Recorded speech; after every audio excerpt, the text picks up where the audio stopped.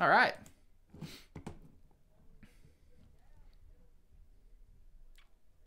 Greetings and salutations. Welcome back to another Final Expense Telesales Deep Dive. We're doing it live here today. It is January 3rd, 2024, and I'm so happy to see you guys on today's training. Greetings and salutations to Luis, Allison, Guam Tech, and everybody else. Thank you so much for being here. So as we get started today, I want to talk about what we're going to talk about. And before we actually talk about what we're going to talk about, and otherwise give you kind of the table of contents overview of what to expect. So the purpose of this call really is to do a deep dive analysis of final expense telesales and to go over things, for example, like our script, our new and improved script that we've been working with for quite a while now that's done amazing things. I'm going to give you the entire overview and not just hand you the script, but actually have you actually get you to go through it with me so you can see not just what we're saying, but why we're saying what we do and what we teach the dig agency agents to do to sell over the phone. We're also going to spend some time going over what I would call my observations of telesales. We've been doing telesales here at the dig agency for approximately, it's been like 4 years now, really since the COVID lockdown started. Forced every agency to seriously consider doing telesales. And we certainly, like many, made the transition into offering that. And we've learned a ton.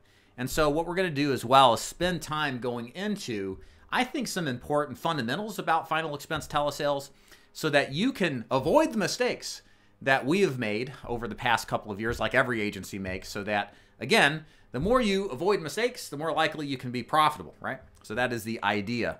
Learn from others' mistakes. Don't make them yourself if you can help it. Greetings, David. Good to see you. Guillermo, Paige, everybody else, Peter. Thanks for being here. All right.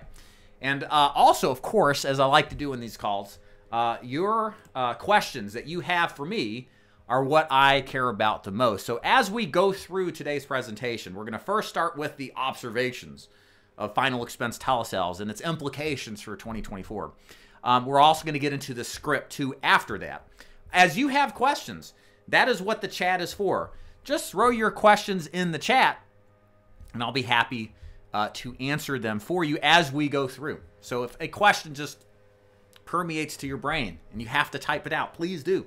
And I'll be happy to answer your question. We'll also leave time at the end of today's presentation for questions that you may have that weren't answered earlier. So I like doing these trainings. I love doing these trainings because I'm able to give back to you guys and help you guys out, whether you're working with the dig agency or not. And it's a pleasure to be here. One question here. Thank you, Max. Looking good, Dave. Mr. T, hey, good to see you.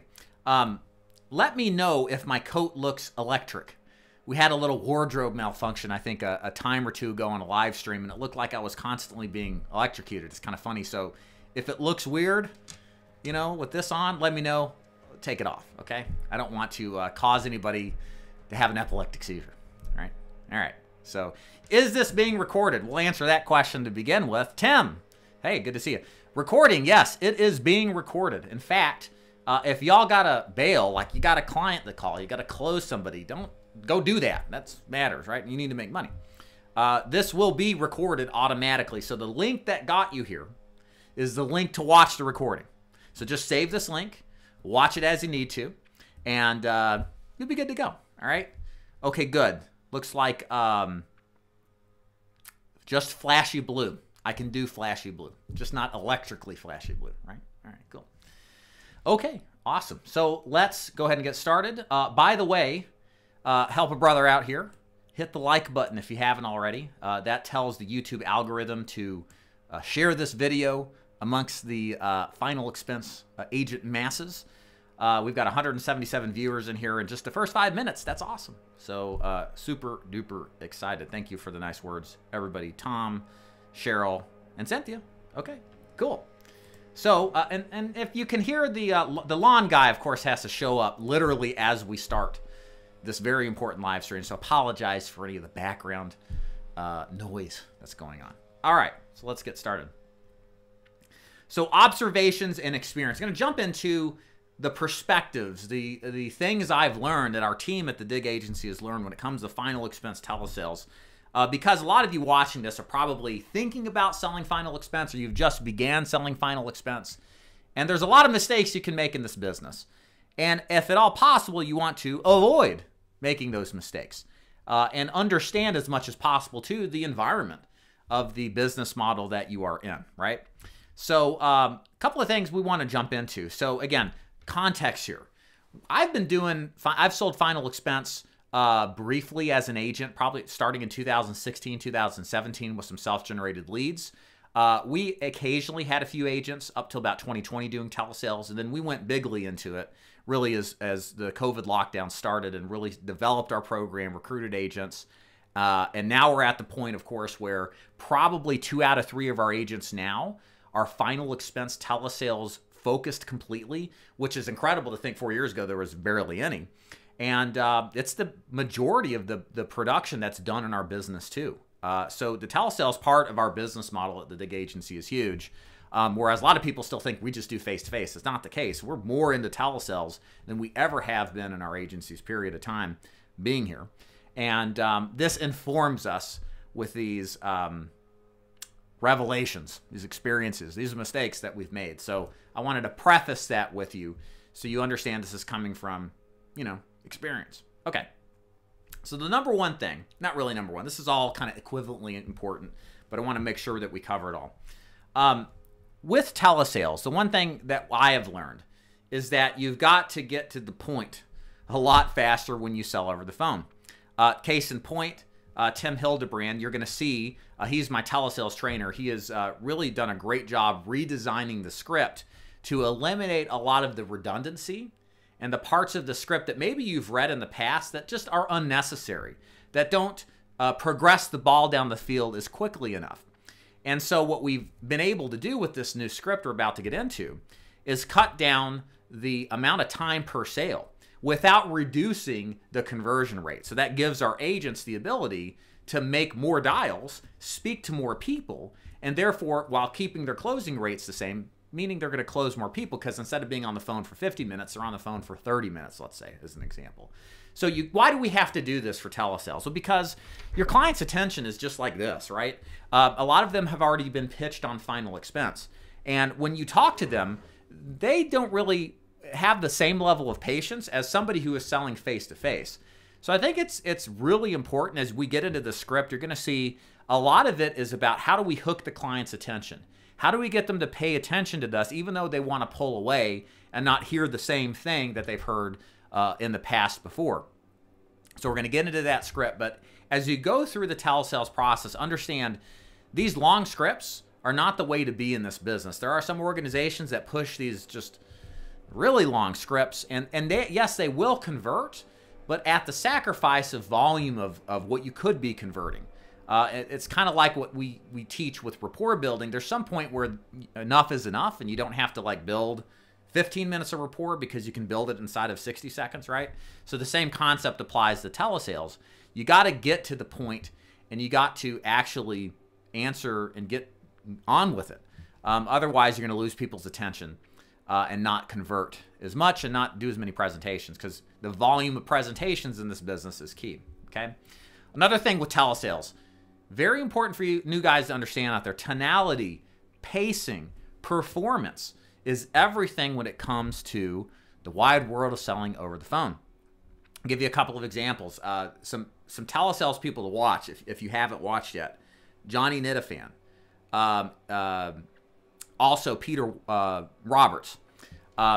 These people put up live telesales calls, and they're really good to watch because you get to see the performative dynamics of what these agents are doing to sell over the phone. And the point being is that if you get on the phone and you just run through the script without an emphasis on how you're saying something, are you yelling it? Sometimes you got to speak over a client, right? Sometimes you got to lean in and whisper. Sometimes you got to pause. You got to learn all these little nuances because they absolutely matter much more when you're selling over the phone than, say, if you're selling in person, okay? So as we go through the script today, we're definitely going to emphasize the performative aspect of the script. We're going to kind of talk about what the tone will be, maybe when you're handling a certain kind of objection. We're certainly going to talk about pacing because there's certain parts of the script where you want to use the uncomfortability, is that a word? I guess it is. The uncomfortableness of the silence to emphasize a point, to really get at the reason why the client should buy a policy from you today. So we'll go over that as we get into the script, but understand you just can't, you know, read the script without actually performing it in a way that communicates. Because all you have over the phone, ladies and gentlemen, is this. It's your voice. It's not your body language. It's not your eye contact. The face-to-face guy or gal has that easy. They don't have to worry about performing as well to the same extent as a telesales agent, but as a telesales agent, that's all you got, right? Now, continuing on, a couple other things here. Another big issue with telesales, and we've done a really good job of rectifying this, is actually getting people to pick up the phone. Now, how many of you actually out there are selling final expense, and you've been sitting there dialing and dialing and dialing, and it's just like you're just listening to dial tones all day. Nobody ever picks up the phone. Well, the reason for that is because a lot of these cell phone carriers have now instituted these spam likely, you've seen these, telemarketer likely type of filters, where based off of the call volume you're doing and the frequency of calls, you're automatically arbitrarily labeled as likely a scam or likely a telemarketer, and then your connection ability, the ability for you to talk to a prospect, falls off a cliff. And then you may be only speaking to a small percentage of those leads every day that otherwise would pick up, that won't because they're being filtered out by the carriers. So what you have to do is essentially set yourself up for success by avoiding some of these spam likely filters, by setting your phone number and your phone system up to not get inundated with these scam likely stuff that just prevents you from making sales. Because most of what we're going to go over leads in a minute. Most agents are doing outbound sales to leads, which means you got to make phone calls, which means a lot of times if you're not filtering correctly, spam likely, telemarketer likely, etc., is going to show up. So you may ask, what's the solution, Dave? Well, the solution is, and write this down, tell them I sent you, is a dialer called Kixie. This has been the best solution that we've seen for a dialer. And a dialer is, by the way, it's a phone system that calls one or multiple phone lines at a time of your leads. But the cool thing about Kixie, in short, is that it's programmed to avoid, completely legitimately, follows compliance rules and everything, all the spam likely filters, etc. And so what we've seen is somewhere between a 200 to 300% increase in the connections to actually talk to the lead. So like, for example, maybe it took us 100 dials before somebody would pick up, just like an example, but now it's taking more like 33 or 50 dials in order for someone to pick up the phone. So Kixie, Kixie.com, tell them Dave DeFord sent you. It's been a night and day difference, y'all.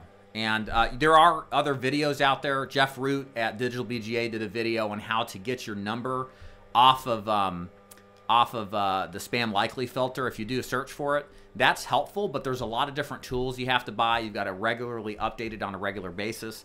And for us, Kixie is kind of just the one and done solution. It's reasonably priced. Yeah, ask them for a discount, Rudy. Just demand it. See what they say. So I'll put it in the chat here. I don't actually have an affiliate code, but I do have pull maybe. I don't know. Just tell them I sent you. That should be enough. Okay. So Kixie, just get the dialer. That's going to help your connection rates maximize as high as possible, and in my opinion, do a really good job of getting you going and making sure that the calls that you're making are actually going to get through. Another method that does work at times is actually triple dialing as well. Because the act of triple dialing, by the way, triple dialing is when the first 2 times you call in a row, the client doesn't pick up, so you call a 3rd time. That triggers on a lot of phones the ringing capability, and people will pick up the phone. A lot of times your clients just don't ever see you calling because they've set it up to not take people who aren't on their contact list. But a triple dial triggers the ability for an unknown contact to be rung for that prospect so that they'll pick up the phone more likely. So if you're not using Kixie, you have to triple dial all your clients. If you want me to clarify that all, let me know. But that is really, really important. Okay, I'm going to take a couple of questions here from the chat before I keep going through my list of observations and exercises and experiences. By the way, are we enjoying our training so far? Do we like what we see? If you haven't yet, hit the like button. If you like it, say so in the chat. Just let YouTube know. Cool. All right, so let's get started here. From Peter Koffler. Hey, Peter, what do we need to look for in a release when we're first starting to contract with an agency? So a release, so you guys know, is does the agency allow you, if you don't like their setup, to change carriers and then move to another agency? To me, this is standard in the business, especially if you're buying your own leads. You should be able to get a release. Now, we at the Dig Agency, we release agents who are on our free lead program for telesales, also our free lead program for face-to-face, as well as for our broker programs where agents buy their own leads. But the point being is that, look, we're all out here. I mean, I'm wearing my nice, electric blue blazer, smiling at you. I'm not putting my best foot forward. I'm trying to, at least, right? But sometimes, the best foot forward isn't actually what it ends up being when you're a part of the organization. And so the point is, if you don't have the ability to get a release, then you can't move those carriers that you contracted through the agency with to another agency that maybe will do a better job for you. So it's kind of like a plan B. And to me, an agency that allows agents to be released says confidently, we believe in what we say, so much so that if you want to walk out the door, that's fine. We won't hold you hostage because we're confident in what we do. It's a confidence test, right? And look, there are 3-letter IMOs out there, the MLM types where the owner stood up and say, anytime you want to release, we'll give it to you back. Fast forward 3 years now, they require 12 months before you're able to move your carriers because, they got sold out, their values changed because, that kind of stuff. So with that said, always work with an agency that gives a release. Those are typically quality people that care about the product, which is servicing you, the agent, to help you out the most. And how do the releases work with advances, chargebacks, and speed of carrier releasing us? Typically, it's a couple-week process to get released. So if an agent comes to us, they go to their organization, get a release, or we sign a release for them, and then there's back and forth between my agency and their agency, their other agency. Paperwork assigned, that's sent to the carrier, and then it's about a week or two process before the carriers are released. And y'all, look, if you can't get releases because you're stuck in an MLM and they don't release, there's great carriers out there with other companies that refuse to work with MLMs. There's a couple that I work with that are excellent, that aren't with the 3-letter IMOs that are out there, and they're great to work with. So, don't worry or get too hung up if you can't get a release. I think it's important to be able to be released. Don't get me wrong. It speaks to the character of the organization and their beliefs and conviction. But at the end of the day, if you can't, know that there's other options for carriers, okay? The advances and chargebacks, you still have to pay those, right? If you get a release, they're still your responsibility, even if you pop over to another agency, okay? Perfect. Yeah, we're going to get, excellent. Thank you, Scott. Check is in the mail. This is what I want you to do. I don't have the script ready right now, but if you guys go to daviddufour.com/ISS, I'm going to put that into the chat here. Hold on one second. daviddufour.com/ISS. Sign up for a free, it's called Insurance Sales Success. Free training galore there. Final expense, Medicare, annuities, ACA. Lots of video-based training. It's fantastic, especially if you're newer or thinking about selling some of those other products. There's no cost. It's completely free. I'm going to upload the script there after this event is done. So just pop over there if you don't already have an account. If you do, thank you very much. And then I'll post in the forum, here's the final expense telesales script from the training. So just make sure that you set it up for that, okay? Awesome. How many dials a day is normal selling full-time telesales? As many as humanly possible. The better way to look at it, Dave, is you want to get as maximal amount of call time or talk time as much as possible. So this is just, are you on task with making dials or talking? And for full-time, I'd say it's 8 to 10 hours a day is what you really want. 8 being the minimum, more if possible. And that's on the dialer trying to get someone on the phone, not like taking a 2-hour break. We don't count that, right? So, yeah, talk time, 40-plus hours a week is what you want, in my opinion. Triple dial, 100-day minimum. Yep, you can triple dial. Yeah, thank you, Guam Tech. It is definitely a lot shorter, as you will see momentarily. Thank you for the likes, everybody. 225 viewers so far. That's awesome. Performative dynamics. Yeah. All right. What are the best states to be licensed in for lead availability? So this would be selling over the phone. You can't just sell your one state. So I was talking to a gentleman yesterday who was thinking about joining, and then I said, hey, you just can't sell in your state. You're going to have to pick up 9 other states. It's just how it is. And he was like, well, why?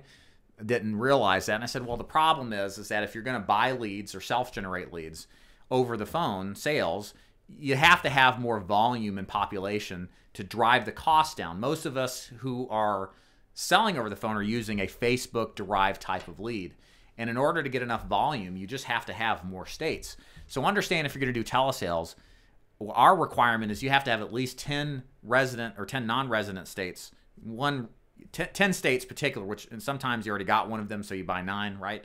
And that's about an additional $800 to $900 cost. But we do that because instead of paying $15 a lead, you pay $6 or $7 a lead, right?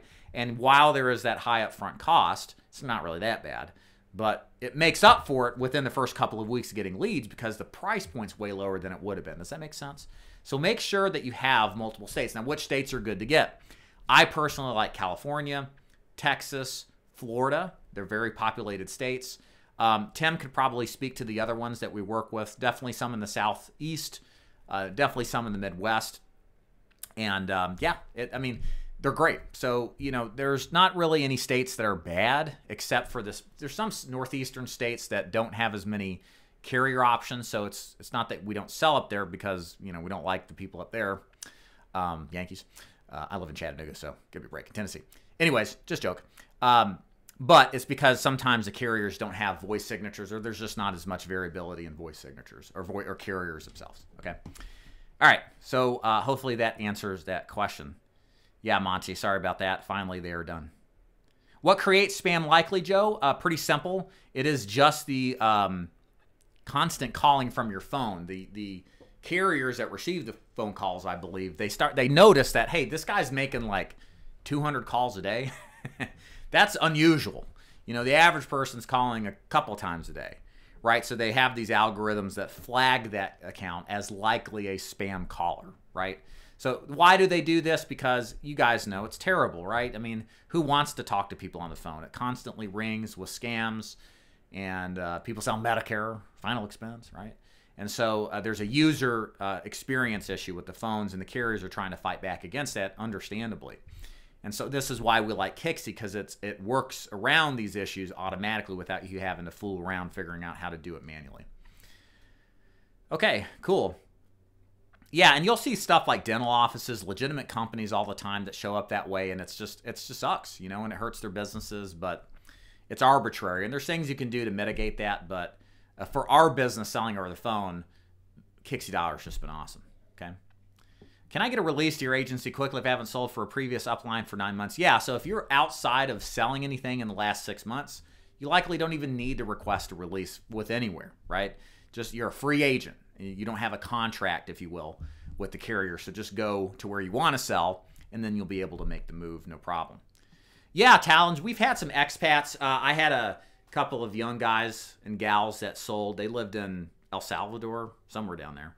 And they like to surf during the day and then sell at night. You know, the fun life you used to have when you didn't have kids, right? You know, so...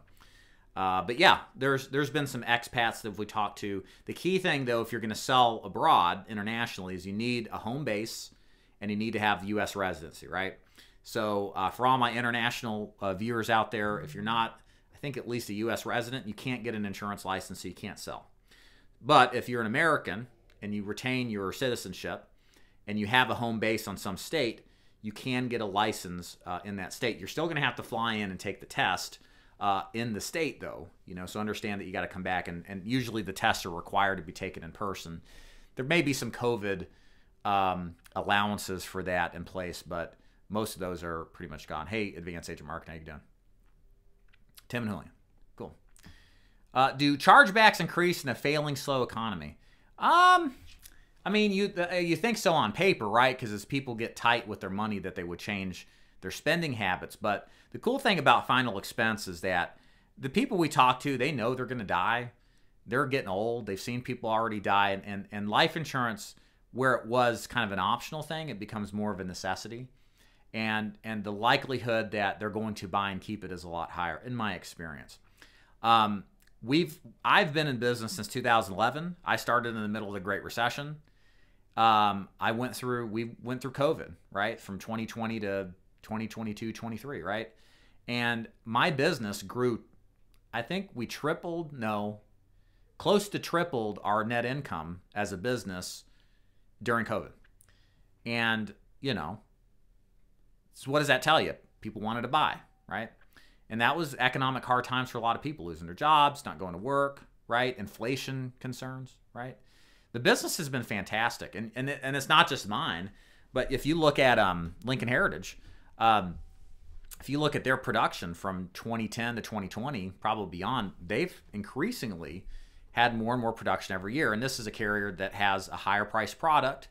That's a one product only solution, right? And some would argue it's not as superior of an option as being a broker with other products, right?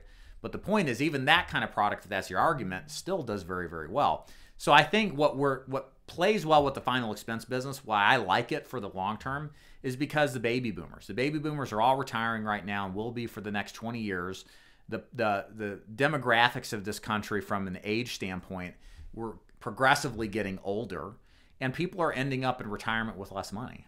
And I mean, these are just fundamentally true. And that's not going to change. And Social Security probably isn't going to change much because the voting bloc is getting older and they're not going to vote away benefits that they need to survive. So that's the income that it takes to buy life insurance. So I just don't see it going anywhere. And the nice thing about final expense, unlike Medicare, is that it's not relegated or monitored by a government entity like Medicare is, right? Like with CMS, there's some big rules coming down that might totally impact that business model for everybody. With final expense, you just don't get it. It's not run by the government. Excuse me. So this is why I'm 100% behind final expense. The business hasn't really changed much. Big thing being there's more telesales than there were when I started, but the foundation of it's pretty much the same. So, and it's grown through hard times that we've been through. So why not do it? It's kind of my thing. Cool. Any other good rebuttal to the anger over the third call other than just to let, yeah, that is a perception that really doesn't happen.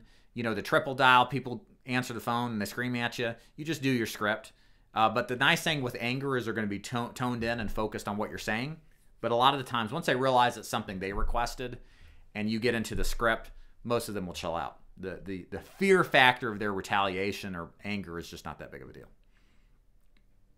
And yeah, New York, don't sell in New York over the phone or in person. If you live in that state, sell over the phone outside of New York. The carrier and compensation rules are they just destroy my ability to recruit anybody, but everybody else's too. It's just not a good place to go. Are chargebacks higher in telesales? If so, what have you seen as an average? My chargebacks as an agency have not been any different with telesales versus face-to-face. I used to hear for years that telesales has worse chargebacks, that there's more issues, that people are more flighty and they dump your policy more often. I really haven't seen a difference at all in the outcome of the quality of business. Case in point, one of our favorite carriers, Trinity Life Insurance, granted we do some face-to-face with them too, but a lot of telesales as well. We have an average persistency of 93 to 94% in the first year. So that means out of 100 policies written, only 7 are gone. That's incredible, right? Now that's a lot higher than other carriers out there, but I haven't seen issues with chargeback issues because of it's over the phone.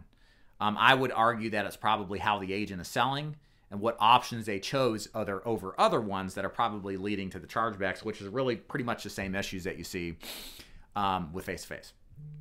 So if that's precluding you or stopping you from selling because you're worried about getting hit with more chargebacks, to me, it's no. I don't really see it.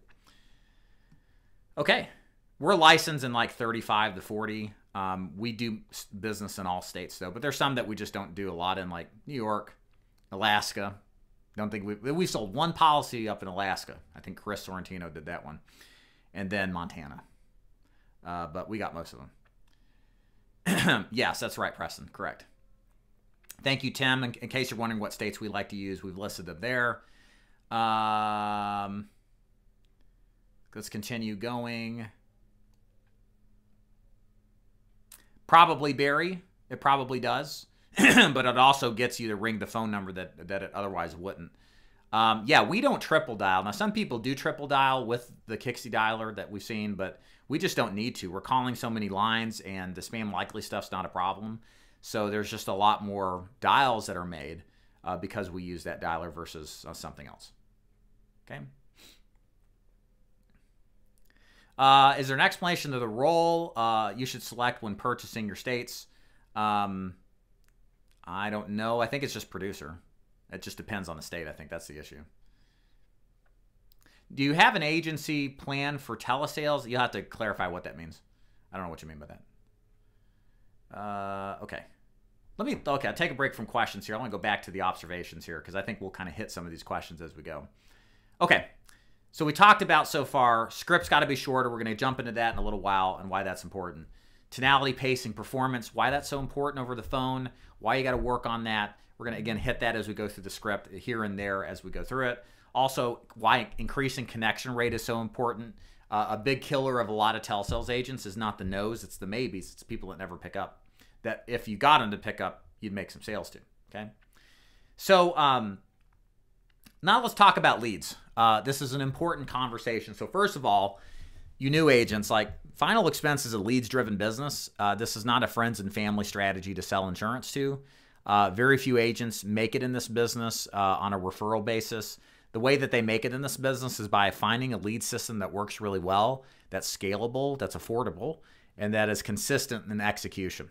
So I'm going to give you what I've seen work really well, but I'm also going to tell you some things to avoid because, again, we don't want you to spend the money that you have that is precious and limited on crap and garbage, especially with some new rules coming down the pike with the FCC. We'll talk about that in a minute.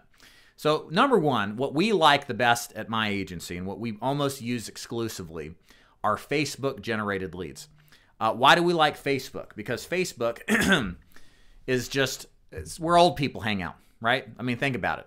The young people aren't using Facebook anymore. They're using Snapchat and TikTok and other platforms. Facebook is full of seniors and people who end up buying Final Expense. There's been a big shift in the demographics on Facebook, and therefore it plays well into generating leads from it. The other nice thing about Facebook is that you can get leads quickly. You can get leads rather affordably if done correctly, whether you buy from a vendor or whether you do it yourself or have an ad management program. And you just have to make sure with Facebook leads to make them work well, you have to have good copy, meaning the words on the ad are not deceptive.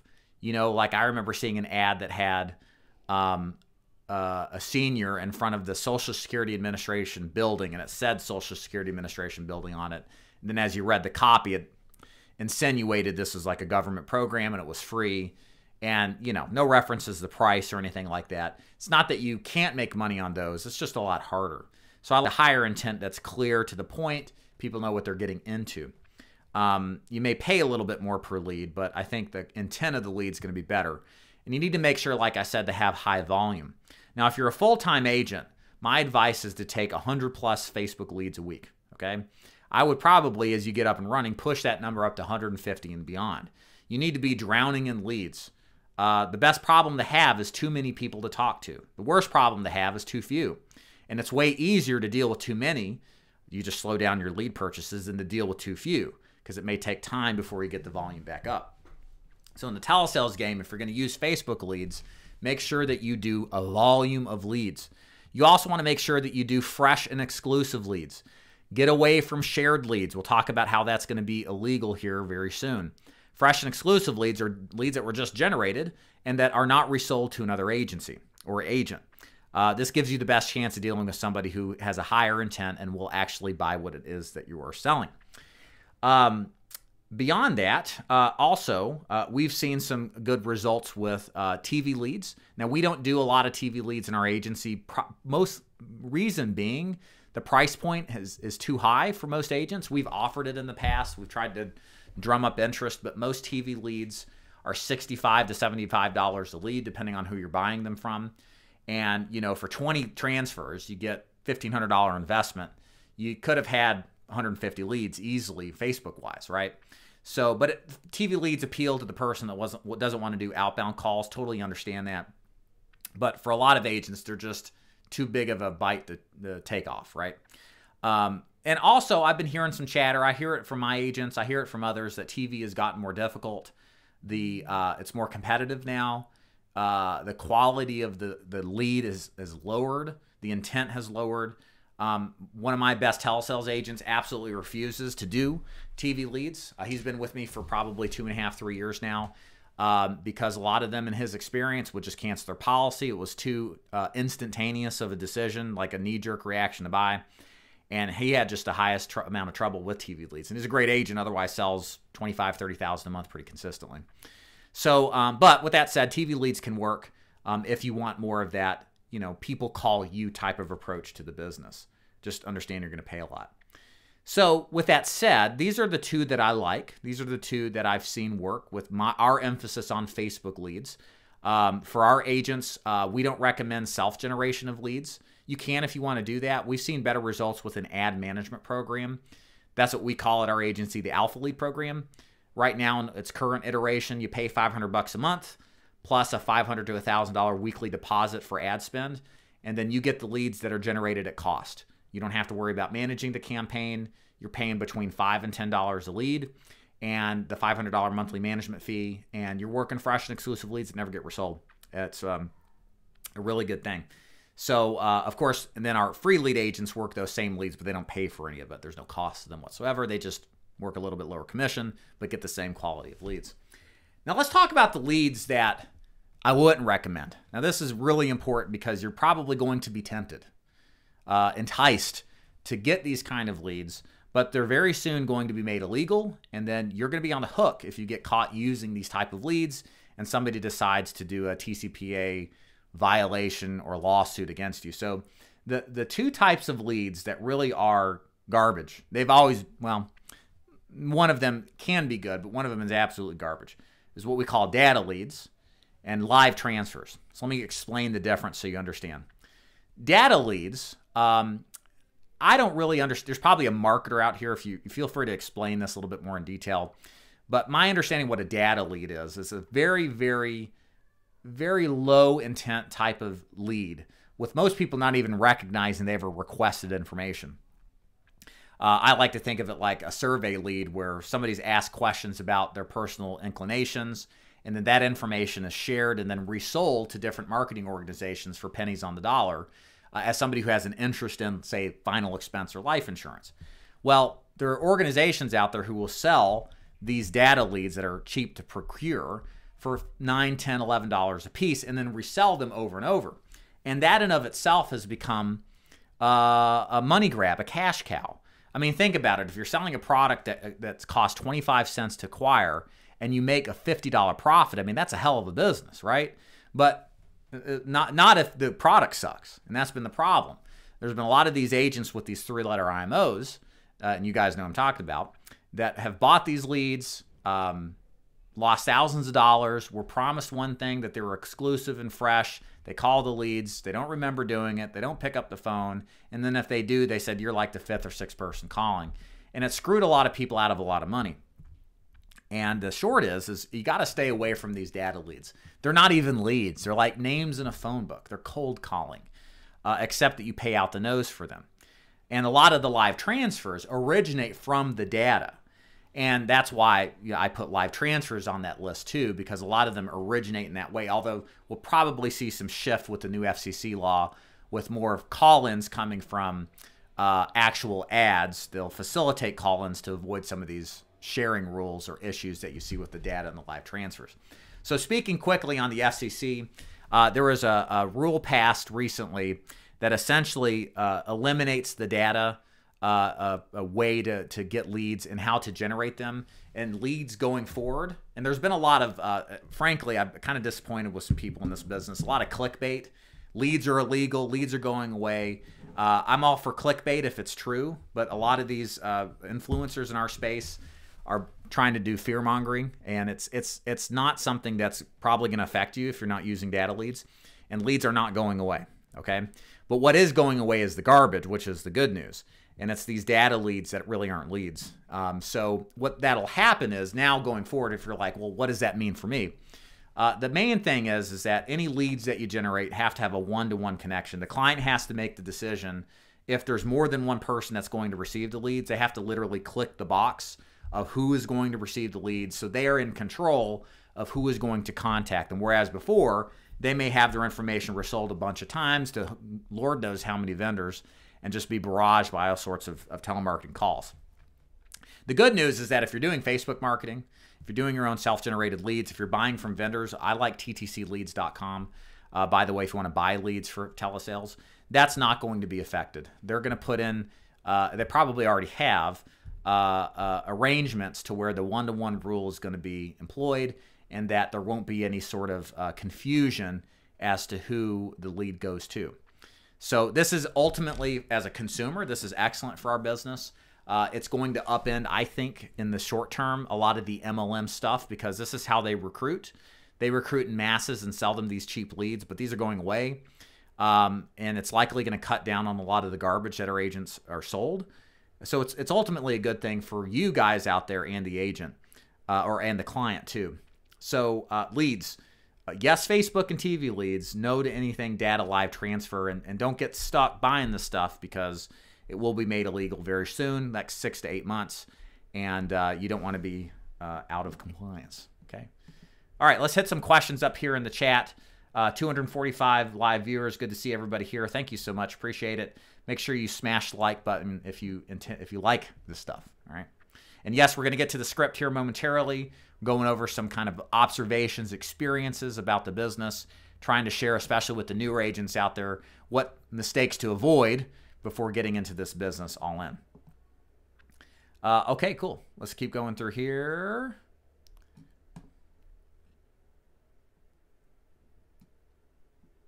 Bunch of questions here. Just give me a second to pick somewhere to begin.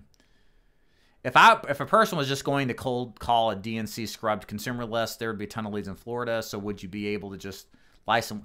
Yeah, but nobody has success with that. I haven't ever heard of a single final expense agent that's succeeded in cold calling, selling over the phone.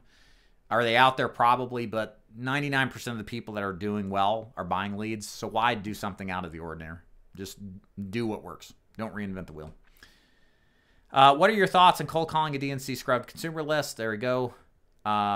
If we have leads from previous endeavors, is there a way for us to incorporate them into the CRM? Yeah, you should be able to upload them. But then I would want to go in a more protracted conversation about what are the leads, how old are they? Should you just be paying attention to the new stuff? Because that's where the money's at. So yeah. Getting FEPSA certified. I mean, for final expense, I don't think you need any kind of certification. I'm not a big certification guy. I mean, I used to run a personal training gym, and, you know, there's people that have all sorts of plaques and letters after their name, but it doesn't mean anything. It doesn't mean that they can help a client lose weight or get in shape. It just makes you sound better. And to me, it's just kind of silly. So I've never been a big certification guy. Can you get results and can you show them through testimonials, et cetera? So, but for final expense, your clients are just going to be like, what? Okay. And ultimately, they're going to buy if they like you and what you offer is going to benefit them. So you really don't need that. Cool. All right. How many sales a day do you think an agent would be able to make? So this is a cold calling question. 0, Michael. Sorry. Cold calling, 0. Calling leads, yeah, you know, 1 to 5, I would say. Okay. Yes, we do have a CRM. For those of you who are asking, the Dig Agency is we do have a private proprietary CRM that integrates with Kixie. It's excellent. We've been working on it for the past 6 months. Agents, we're about to roll it out to our agency in full. Our free lead agents have been using it for a while. Okay. Yeah, ttcleads.com, Joe. We like them for sure if you just want to buy leads. For final expense leads, what's your stance on getting into groups? Waste of time. Just buy leads, sell over the phone. I mean, can you sell? I'm not going to say you can't sell, you know, to those groups, but the problem is, excuse me, the problem is that the people that are in those groups aren't final expense people. You know, they're more of like annuities or Medicare type of prospects. I just think it's kind of not a good fit. Okay. Coming through these questions here.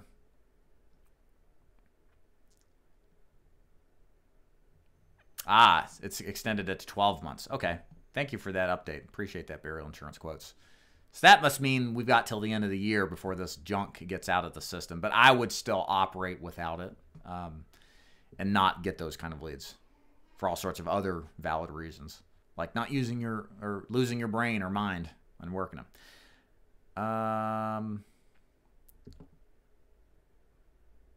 Well, hey, Sunshine Forever, what are the steps to transition out of another job into final expense sales without losing out on income? You know, so a couple of things. We don't do part-timers in our final expense telesales program. The only reason I'm sharing this with you is that, you know, there's this transition question, right? Like, how do I make the jump without losing money? Well, more agents lose money selling final expense over the phone part-time and don't make very much of it and never really fully commit. So there's a lot of issues by being, you know, half in. And this is hard for me because I started the business face-to-face on a part-time basis, and it worked really well for me. But the data shows otherwise for our telesales agents. So really the solution is to go all in. Now, what helps would be like a free lead program like what we offer, because at least you don't have to put out money to buy leads. That's a big economic saving thing, right? It's going to save you a good bit of money. Whereas if you had to put out $3 to $5 grand a month, it might be a totally different conversation, right? And a lot more risky. And the truth is, I think with final expense, you should start to see success within the first couple of weeks of getting started. And if you don't, the business is probably not for you. So yeah, there is that. I don't know anybody right now that's doing a LOA base type of model where there's like a salary or guaranteed income. I'll take that back. Dana Neeson does something like that, where they pay on talk time a certain set amount of money. So as long as you put the time in on the phone, you get a little cash, and then when you make some sales, you make money too. So that's a way to, if you needed to have assurances you're going to have money, that may be a better way to get started. So that's another thing to consider. The average annualized premium per sale is $890. Me and Tim and I have been doing a lot of work with doing some number crunching. So that's about $75, right? Yeah, about $75 a month is about the average, which is great. My average back in the day doing face-to-face was like $45, just to show you the difference. So, yeah, okay. I get DNC scrubbed age leads, so since these people are not DNC, would you not? Yeah, that all stuff is going to be trash in about 6 months, 12 months. I just wouldn't do it. Get fresh and exclusive leads. Yes, we'll have it as a recording, Tom. No problem. Can you speak briefly how you see the final expense industry growing in the next 5 years? Yeah, really easy. More old people, more interest as the age of the average baby boomer gets older, and less money at retirement. It should be just as good as it is now. I don't really see anything. There's no government issues that are going to clog up the final expense burial insurance market. There's always going to be good carriers out there. You know, the only thing that may happen is the cost to acquire clients goes up. That certainly happened for the direct mail business if you're selling face-to-face. It certainly has happened to some extent with Facebook, but over the last 5 to 6 years. So that's probably the only concern. But if you're writing good business and you're writing good volume, that shouldn't really affect things, in my opinion. I don't see it going up so high that it would. Let's see what else. Who do you study Brazilian Jiu-Jitsu with? Mickey Swafford, Chattanooga Jiu-Jitsu. I think he trained under a guy who trained under, crap, what's his name? Not, it'll come to me in a minute. But a Brazilian. I know that's pretty specific, right? So. Yes, all CRMs now are based off of Go High Level, including ours. It's really it's like how all websites are based off of WordPress. It's just the chassis that's been really reliable for a lot of custom tailored CRMs. Ours is certainly the same way. What's the average start time for a new agent to start pulling in decent income? I don't know what decent income is, but to me, I think you should be making some decent income within your first month to 2 months. You're going to have a learning period. It's going to take some time to learn the business, right? If you're more risk averse, this is where a free lead program like what we do helps reduce the risk. But yeah, this isn't a business that is like rocket surgery. It's simple. It's not easy, but it's simple if you put the time in and have the leads to call. How quickly can a new agent use alpha leads to get 2 to 3 policies sold per day? Month to 2 months. Same kind of argument there. Yeah. Full-time Free leads, telesales, very entry to commission range. Most carriers is like 50% for level. Guaranteed issue is a little less, 45%. And those, you get fresh and exclusive leads to call in. Okay. Hopefully I covered the live transfer question. Yep, we're here. I know you guys are not big on recruiting or agency building within your organization. What kind of recruiting bonus do you offer agents who do have experience or talented at recruiting? Shoot me a message at daviddufour.com/contact. I mean, we're not opposed to people recruiting or building an agency. It just has to be the right way. We're not going to recruit people to recruit people to recruit people. Just because you have a pulse doesn't mean you should be hired in this business. I think what we've done really well is we've really controlled for the quality of the agent coming in, and then the quality of the product we give them with training, support, leads, the whole package, right? The MLM process of just recruiting everybody is a failed model. It only works for the people at the top of the pyramid. It doesn't work for the agent most of the time. And there's a lot of money that's lost that you just don't hear about. So I'm particular when it comes to how you recruit and who you recruit, of course. Okay.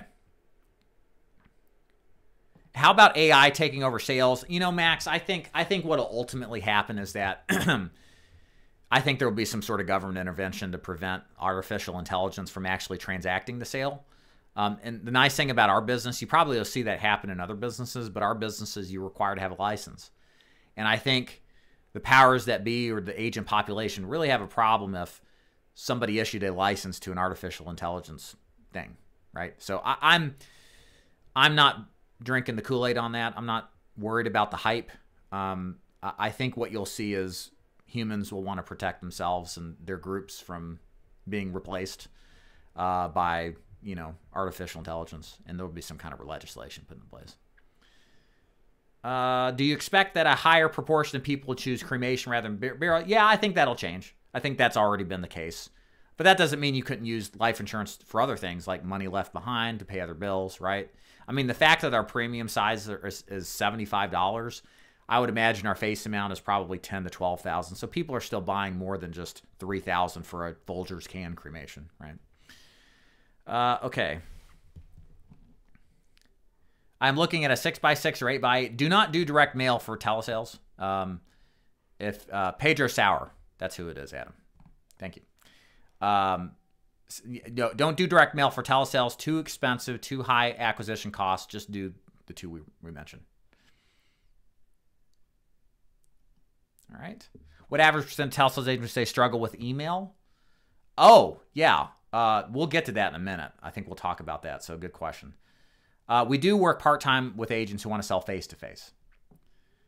Okay. How many leads do agents get per day under your lead? Yeah, somewhere between 100 and 150 is what we're looking at for the full-time agents in our free lead program every week. Okay. Continuing on here. So some other observations here. This kind of pulls in here with Mike. Is carrier selection is huge. Okay. So doing telesales, and guys, we'll get to the script here momentarily.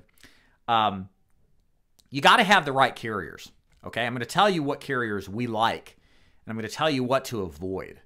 So your client, let me show you this. There's really no better visual demonstration here. You have to understand who your client is in final expense. Let me pull this image up because it's just really, it really is demonstrative of what this is. So can you see this on my screen? Nope, that's me. Let me do this. Let me pull off my, okay, here we go. Boom. Check this out. This right here, ladies and gentlemen, is your client. Meet Mildred. You know, she's wondering where the blue button is to e-sign her AIG application. You've got $3,000 in commission on the line, and she's about to hang up because she's just so frustrated with, you know, the process. This is your client, okay? Do not underestimate their ignorance when it comes to technology. So this, and joking aside, this is very serious. If you are in a position where you're selling products that require electronic signatures via email, you might as well just hang up your saddle and fail, right? It ain't going to work. Instead, what you need are carriers that have text to sign signatures where it's literally they get it onto their phone. Most clients have smartphones now, and just press the link and then basically sign it simply. Or a voice signature process where the client doesn't have to actually electronically sign anything. They just do it with voice, okay? So that's what you want to avoid. And likewise, what you want to run to when it comes to carriers. Other things about carriers that you want to understand is you want to use carriers that have instant decisions reliably and consistently, okay? So, for example, there are companies out there that they look great on paper, great underwriting, prices aren't half bad, but when you go actually apply to get coverage, half the time it gets referred to underwriting or declined. And the thing about telesales that's different from face-to-face is that you don't get an opportunity a lot of the times to pivot and save the deal, especially if you're losing them half the time with a specific carrier.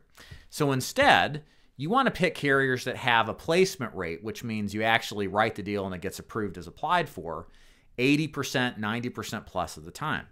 I'm going to tell you the carriers that I like that we employ in our agency where we see this happening. And I think y'all need to just do what we say and use the same carriers. The first one is SBLI. SBLI is fantastic. It has a 90% plus placement rate when you apply for coverage. So think about it. 9 out of 10 times, what you're applying for is going to get approved. That's huge. That's out of the ordinary for the vast majority of carriers. There's probably closer to 70% to 80%. Okay.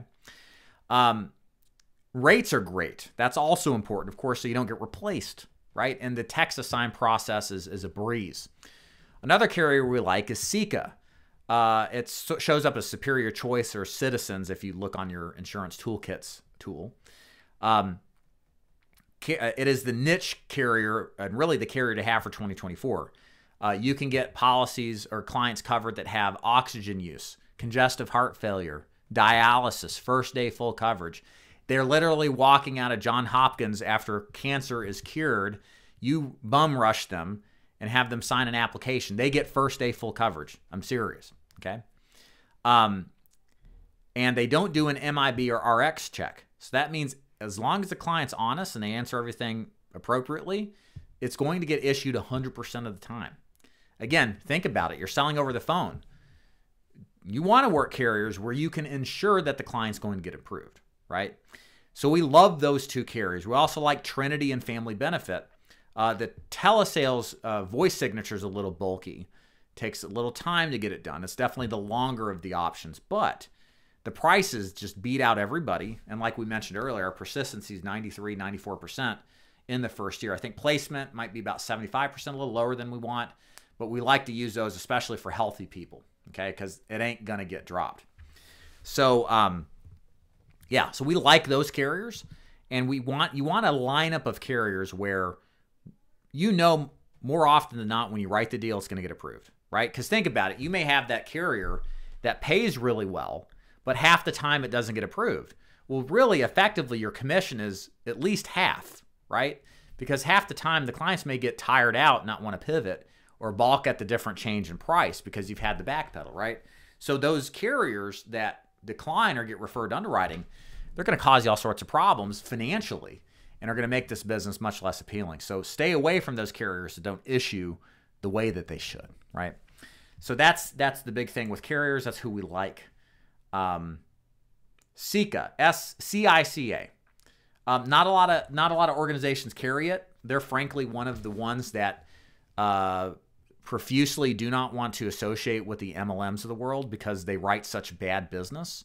They only work with smaller organizations like ours that actually care about training agents, making sure that they write appropriate business. I mean, you don't want an MLM organization with agents who don't give a shit to write a carrier that does RX and that doesn't do RX and MIB checks, right? So that's, you know, like somebody said here in the audience, that's risky. It is, Diane. But that's why they work with us, because we actually care about only using them when it's appropriate for the client. And so, but they're huge. They've been a huge benefit to our team for doing it. Yeah, CICA. That's the one we're talking about. And a few organizations offer them. I'm one of them. Okay. All right, moving on. Yeah. Oh, another observation here, and this may come as a surprise. It has certainly come as a surprise to me. I have seen, and I believe now, that the vast majority of agents really, really, really, in the telesales world, be on a free lead program. I'm shocked that I'm even admitting this or even believing this, but I only do so because of what I've witnessed over the past 6 months or so of the free lead program that we've run. We have had more consistency with agents who don't have to worry about buying leads in their sales efforts, even at a reduced commission level, than we ever had on agents buying leads. There's something psychological and demoralizing about buying leads week in, week out. Some of y'all out there, I'm one of them, I can do it. But there's a lot of agents out there who are great salespeople, but managing a budget and worrying about, man, I got to drop $1,000 on leads again this week when I didn't make any sales last week. Like, that's stressful. Whereas if they don't have that, they just worry about making sales at a lower commission. For a lot of agents, we found in our agency, they're a lot more consistent, a lot more happier, and the kind of doldrums that come around from having to invest your money every week kind of go away. And we've seen more agents who are more consistent. And I've learned to believe and think that probably 90% plus of agents should be on free leads because of that. Which to me, again, I can't believe it because I'm a diehard broker, buy my own leads, run my own appointments, would never take the lower commission. I want max comp. I'll do all my leads, etc. But for most agents, that's just not the case. So for us, and we're not the only game in town that does free leads. I know Peter Roberts does it. Dana Neeson does it. Senior Life Services, Justin Von Meijden does it too as well. There's a reason that a lot of people are getting into free leads because the realization is that, oh, it's not all rainbows and sunshine for people who buy leads. A lot of people just do best just selling and making sure that they're paid fair. And that's the key thing. Some of these organizations, they don't pay very well. It's not set up necessarily with the agent in mind. Sometimes you're not 100% vested from the first day. Sometimes you're not getting paid the commission from the carrier, right? There's some weaknesses a lot of the times with free lead programs. So you just got to do your due diligence. But for me, yeah, that's really important to keep in mind. Yeah, perfect. Okay. So let's answer some questions here in the chat. And then I'm going to take like a minute-long break to like get some water before we jump into the script. Okay. All right.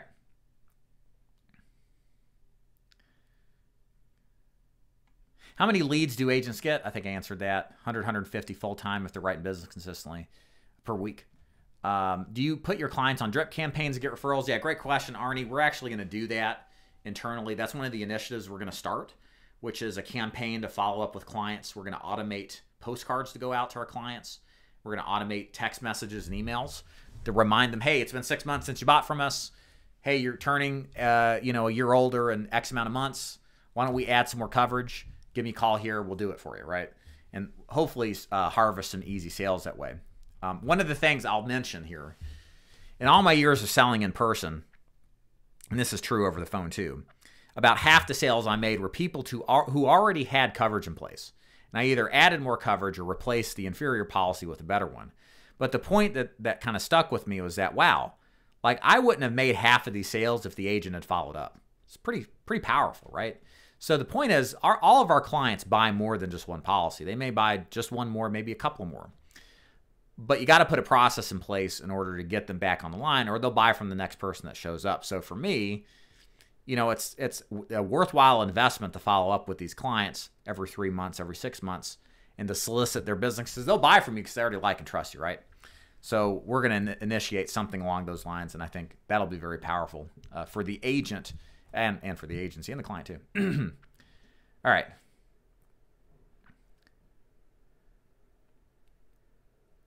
Yeah, with your telesales program with free leads, do we call them? Yeah. So you can set calendar appointments, but they're notorious for no showing. Okay. The best thing to just accept if you're going to sell over the phone is that you're going to have to dial and dial and dial. Okay. You're going to have to do the outbound work. Part of the reason that's a benefit is because you get to control the activity much more directly than if you just sit around and wait for hopefully a calendar appointment to show up. And this is an industry-wide issue. It's not a dig agency issue. Somewhere between 25 to 40% of preset appointments based off of Facebook leads actually show up. Now, the ones that show up are pretty good, But you can't, in most cases, an agent can't just rely on presets. They're going to have to do their own work to call on these leads and to get them to pick up and then close them. And that's certainly what we do with free lead agents and broker agents too.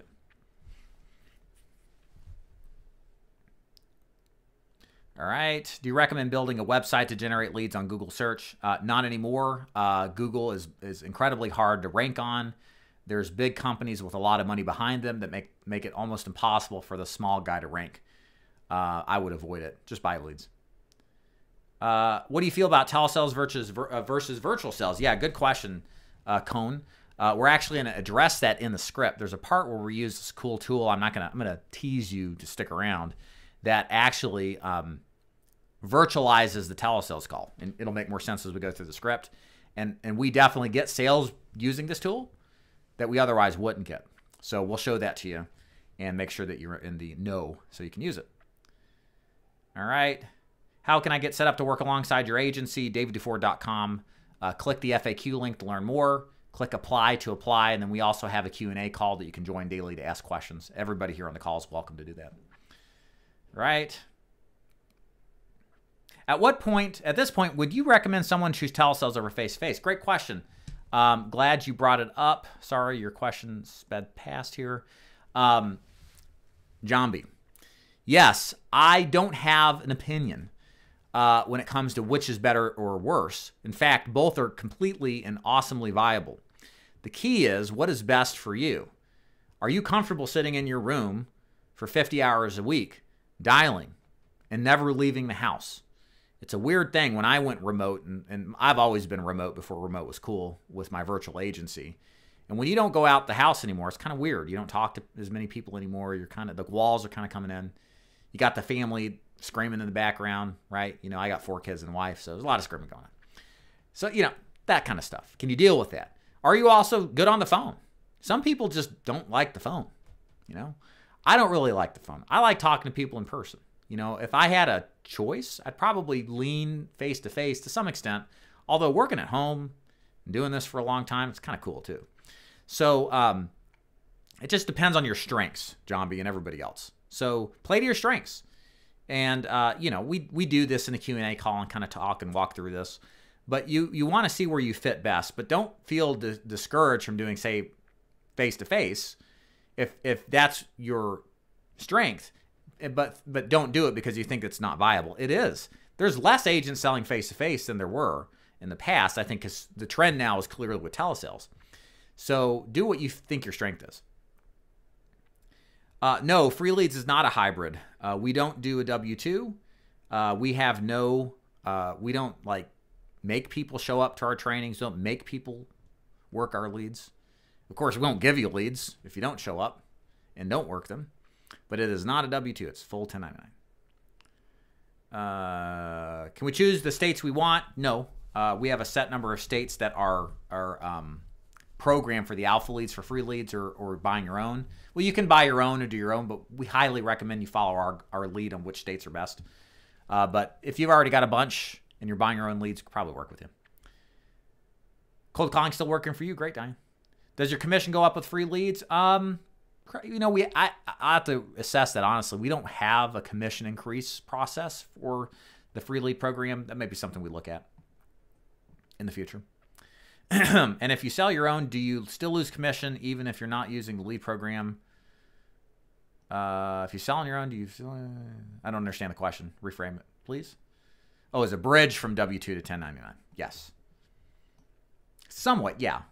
Yeah, it's not a base salary. It's still straight commission, but with much less risk than buying your own, for sure. Thanks, Cynthia. Appreciate it. Who pays chargebacks in free lead program? You do. So you are responsible for your chargeback. So in our iteration, you're getting paid a large commission, 50%, fresh and exclusive leads from the carrier. So you're responsible if you sell a bad policy, or you're responsible to save the business.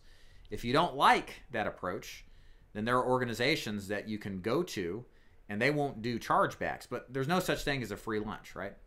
And I don't know if you're making it a point or just asking, but something to consider either way.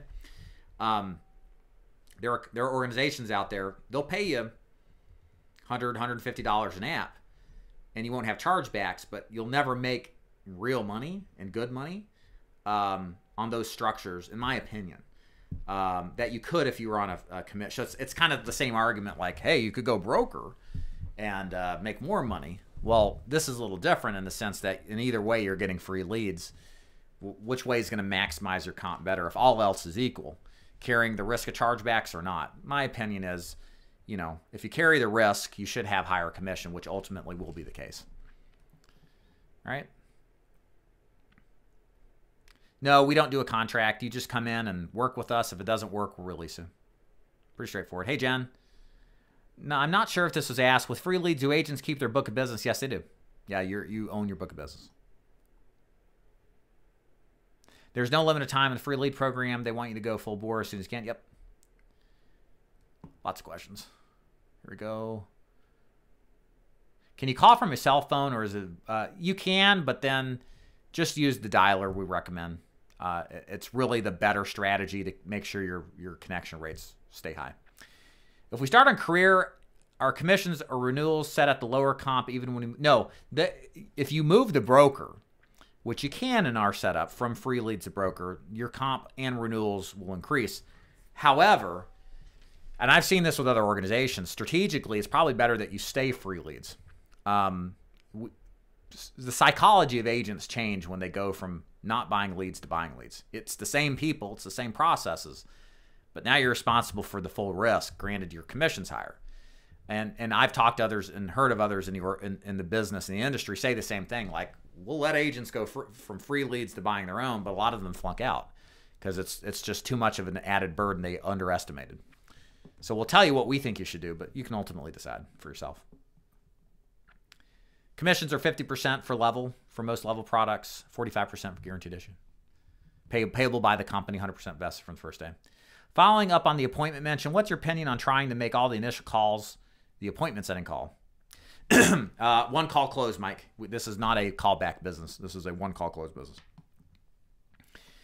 How do you feel about Medicare telesales? Annual open enrollment, like right now, I think it's great. I've kind of put a pause on recruiting for Medicare until we figure out what CMS is going to do with the override situation and how agents are going to get paid as well as the FMOs. It's kind of like a wait and see. What's the rules going to mean? How's it going to impact compensation? That's going to impact how FMOs and IMOs structure their programs to assist agents. So for me, I'm like, it still works. It works well. But how we're going to structure it is just going to depend on what ultimately happens with CMS. What's the next for agents trying to join your agency? I've attended Q&A with JD. Yeah, apply and interview, and then if we like you, we'll invite you, is ultimately the outcome. Is hybrid between face-to-face and telesales an option? No. It's not, because if you do telesales, you're working leads in 10 states, right? So if you live in Tennessee like me, you're probably not going to travel to Arizona to close a deal. So, and the other thing too is it's just two different skill sets. And if you want to get good at anything in life, you have to focus. And if it's different, you know, spreading your attention between two is going to make you less effective. So we want you to pick your poison and go all in. All in telesales, all in face-to-face. Is making calls later in the day, like after work, sweet spot? Yeah. Yeah. Anytime the sun is up, it's time to sell, even when it's down. I mean, we've had agents close business at 11 o'clock at night, right? I mean, you know, you can sell this at any time, and probably 2 o'clock or later in the afternoon is prime time.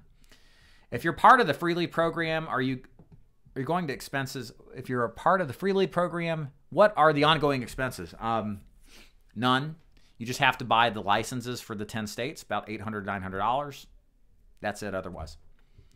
After how long can I switch from free leads to buy my own leads? I don't know. It just depends on the agent. It really does. I'm not going to give you a specific time. I mean, you will see when you're doing this, you might be hesitant to make the switch because you're making really good money, and you never fix what's not broken. If you sell off hours, do you get full commission, or all your sales through dig reduced commission? Yeah, you're on free leads flat out, right? And if you're going to do the free lead program, it's all encompassing. You're going to be all in, right? Or telesales, brokering, buying your own leads, right? So, but yeah, there's not like, here's the carrier that's at X commission that's higher, and here's the other ones. If I'm on the free lead program and end up getting my own leads, is my commission? Yeah, it's still 50%. Again, the only reason you would do the free lead program is because you want free leads. If you want to do your own thing, you would be a broker, buy your own leads. Your comp will be 50% as long as you're in free leads, career path correct. Can you do telesales and face-to-face? Address that. I am at the FMO, IMO level. Probably 2 or 3, I would think. Most organizations have an upline unless you're just like an AmeriLife or One Life. Even those guys have uplines. Sometimes they run an upline to Integrity or something, right? So yeah, we have a few. The key thing is, what's the relationship between you and the agent? What is the value you're going to get out of it?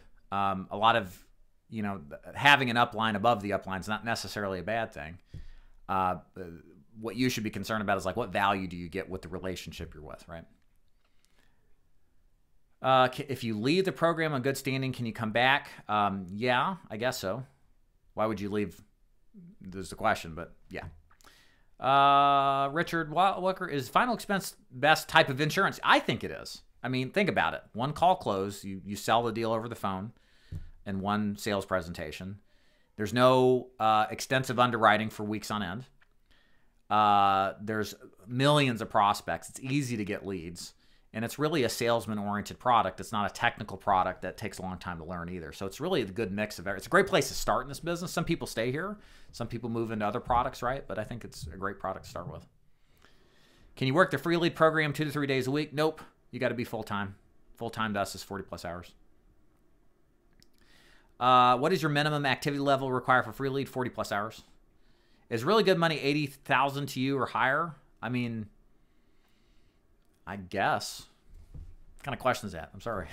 I mean, do you have a mortgage? Do you have kids? Like, if I was, a single bro and I was making 80 grand a year, hell, that's good.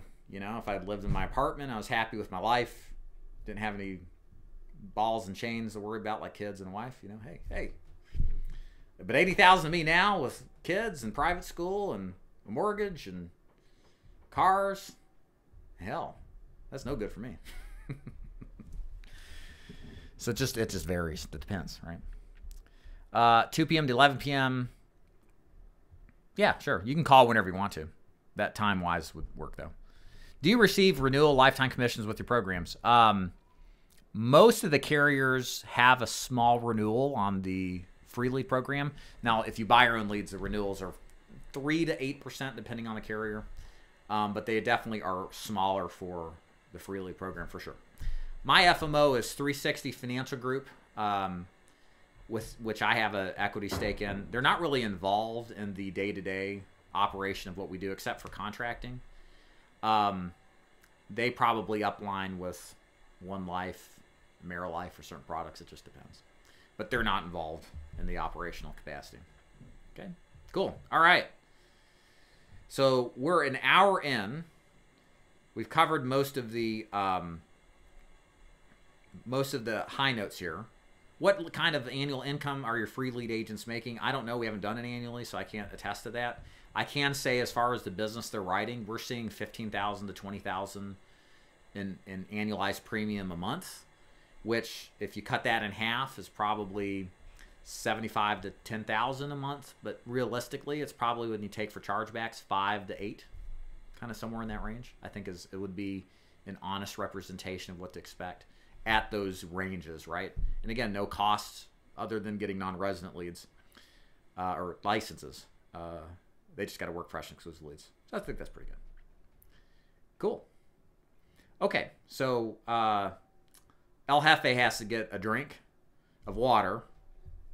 Nothing else besides that. And then we're going to dive into the script. So I've been talking script here for a while, and we're going to do it. But let me take a quick commercial, not a commercial break, just a quick break. I'm going to mute myself, and then I will be back. And then we're going to show the script on screen and go through it. It's changed a lot. If you've watched my past videos, it's a lot more to the point.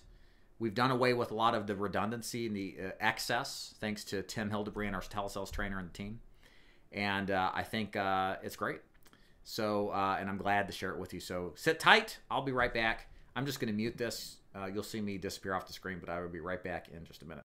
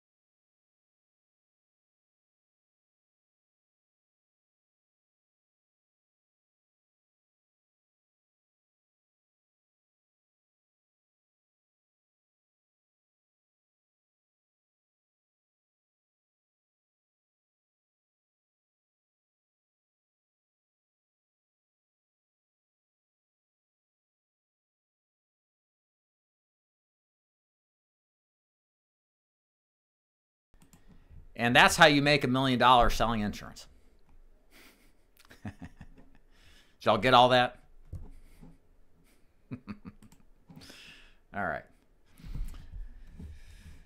Okay, greetings and salutations. Welcome back again.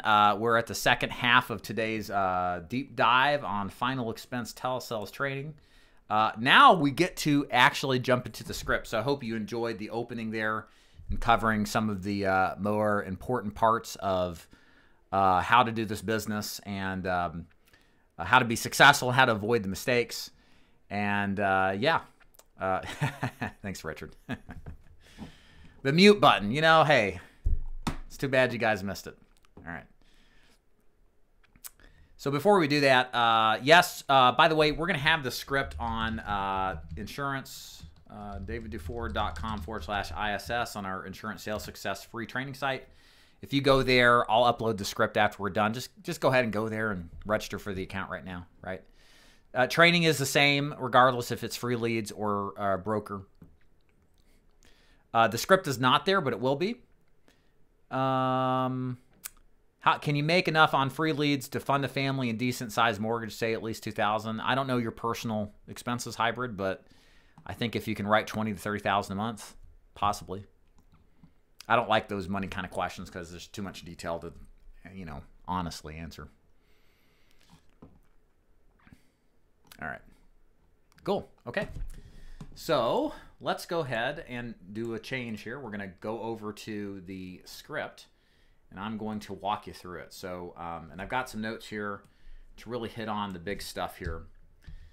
So let me do some magic here and lower the size of my screen so that you can see the script.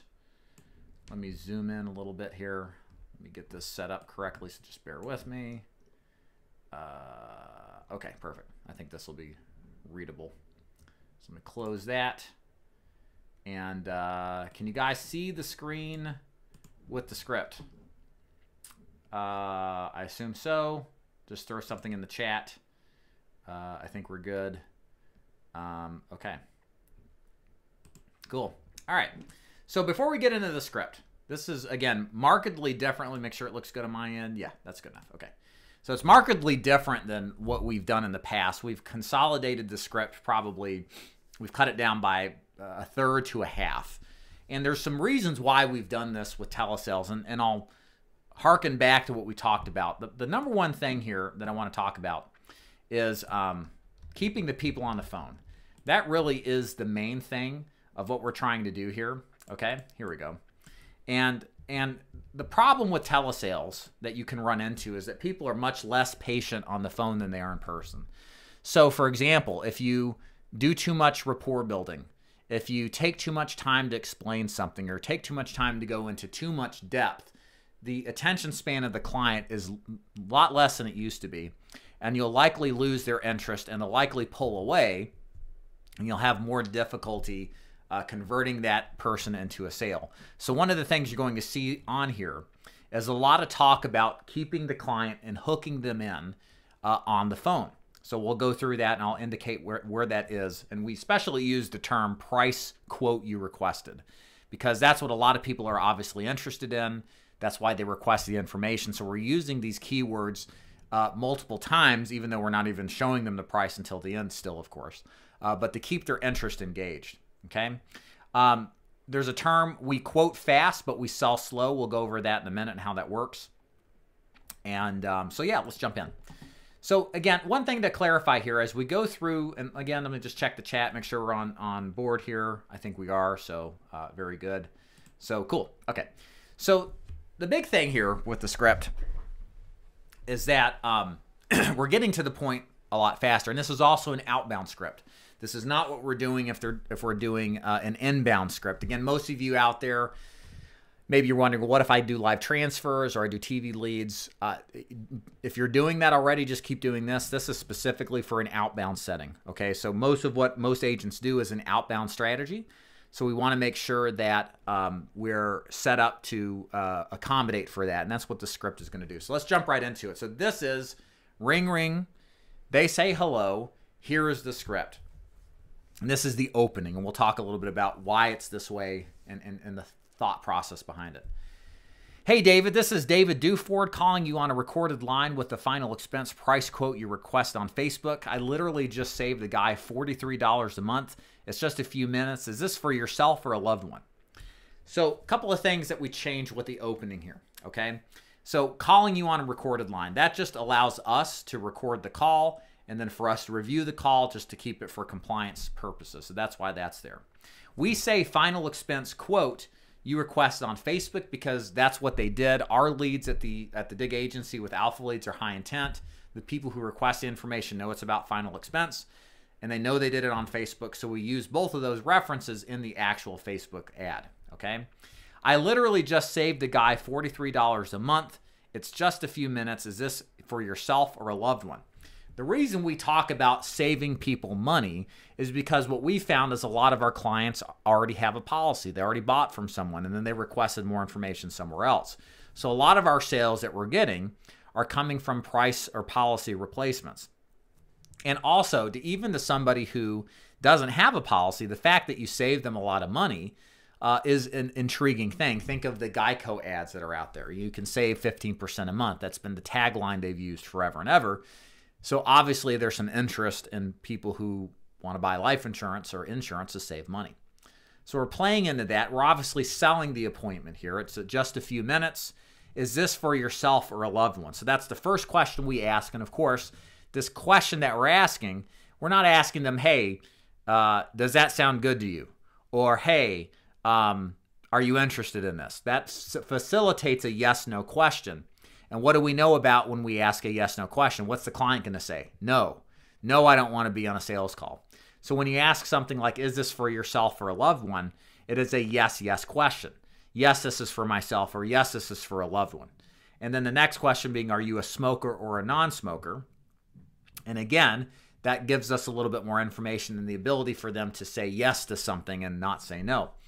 Perfect. It's my job to deliver the quote over the phone about the final expense programs.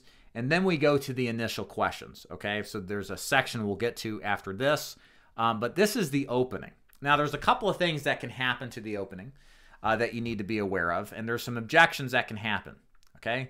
And we've gotten it worked down to having two different objections. The one objection that we hear a lot is already have insurance, okay? And the way that you get this on the phone is, oh, no, I've already got a policy. I already took care of this. I'm already fine. You get people who are kind of, they're just like, hey, I've already done this. I'm not interested. And they're looking to hang up the phone on you, okay? So the way that we've successfully turned those around is we do more of an interruptive type of pattern. So, and we raise our voice. So as they're saying, hey, I've already got insurance. I'm already fine. You interrupt them midstream and say, hey, great. That's exactly why I'm calling. Stay on the line. I literally just saved a guy $43 a month. Let me do that for you as well. It's just a few minutes. Are you a smoker or are you a non-smoker? So when we interrupt them, what we're trying to do is we're trying to hook them to the concept that hooked them in the ad, which is fine. They obviously request the information. If they got a policy, they're probably interested to see what else is out there and possibly saving money. So that's why we're saying we're interrupting them, because if we let them complete their thought, there's a hang-up potential. Whereas if we interrupt them, and it sounds like rude, but it really isn't, we're now taking back control before they hang up on us, and we tell them to stay on the line, and we reiterate the point that we just saved a guy $43 a month. Let me do that for you as well. And we go back to asking that yes question, getting into the details of what the client's situation is. Does that make sense? Again, this is for people who have insurance, okay? If we're not interrupting them and getting control of the conversation, we're losing out on this potential to replace their existing policy and get them a better deal. And that's great for us because we have carriers that accept usually issues that are guaranteed issue, like oxygen use, dialysis, congestive heart failure, recent cancer cured, right? And we want them to stay on the line with us. So this is a tactic we use successfully to keep those people with existing coverage on the line to help them get something better. For any other objection, like, hey, I'm busy right now, think of any kind of normal objection, we go into our standard objection rebuttal strategy. Hey, yeah, no problem. I just need a few minutes to get you the pricing you wanted. What you do with it's totally up to you. I'm not going to try to sell anything. I just want to get you the quote, right? We talk about, we're going to get you the quote. We're going to get you requested the quote. So again, we're just getting you the quote. We're not going to sell you a policy. So how long have you been looking? Okay, so that gets us into some of the pre-qualifying questions that we have and gets us further along the lines of building some value, all right? So let me go over to the screen here and see if there are any questions. So I'm just going to pop back on the screen here and see if anybody has any questions about the beginning parts of the script. Let's see here.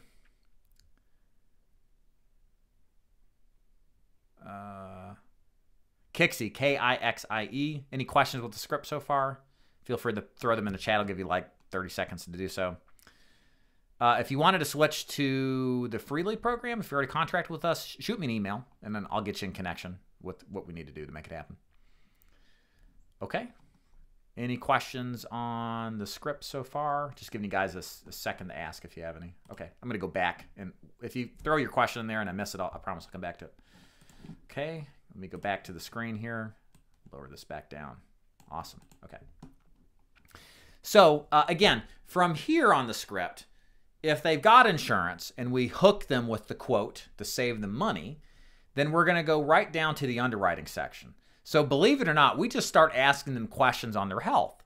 We get their age, what's their health, and to go line by line on the script, we say, okay, so let's get you the price quote here real quick. There's that hook we're trying to keep them engaged with. We're going to get you the quote, right? We don't want them to hang up. We just got to keep them on the phone to the end of the call. It's all based on age and health. So what's your date of birth? And so I can verify your age. Remember, price quote is based off of the age and health. So do you have any mild or major health concerns of any kind? So from here, if they say they're as fit as a fiddle and they don't have any health issues, we'll talk about it in a little bit. We just get their height and weight if we haven't already. We also get smoking, non-smoking if we didn't already get that. And then their prescriptions that they use, which if they're healthy, they're probably not going to have very many. And that's the health underwriting we do for somebody who is in good shape. Now, if they say they've got issues, we go through a litany of things. We'll get to that in a minute. I don't want to get too ahead of schedule here because we've got to go back and cover what they say if they're just nice and they don't have any objections, or if they continue the process after some sort of other objection besides having insurance. So what happens here is that we ask, so how long you've been looking for coverage? And then do you currently have anything in place, yes or no? Okay. And again, there's two different word tracks here because what we're trying to do is figure out if they don't have a policy, then we need to spend some time building value. We need to spend some time figuring out what the reason why is, what they want to accomplish, etc. So that's the right side of the screen that you see here. Let me scroll down a little bit so you can see it better. If they have no policy, we go into this section. If they have a policy, then we go into the process of building, of collecting information of what their current policy is. Again, the idea here is if they have a policy, let's see if we get them something better, okay? So again, to go through this, if they have a policy, what we're going to say is, okay, so were you looking for some additional coverage or to see if you qualify for a lower monthly payment or both?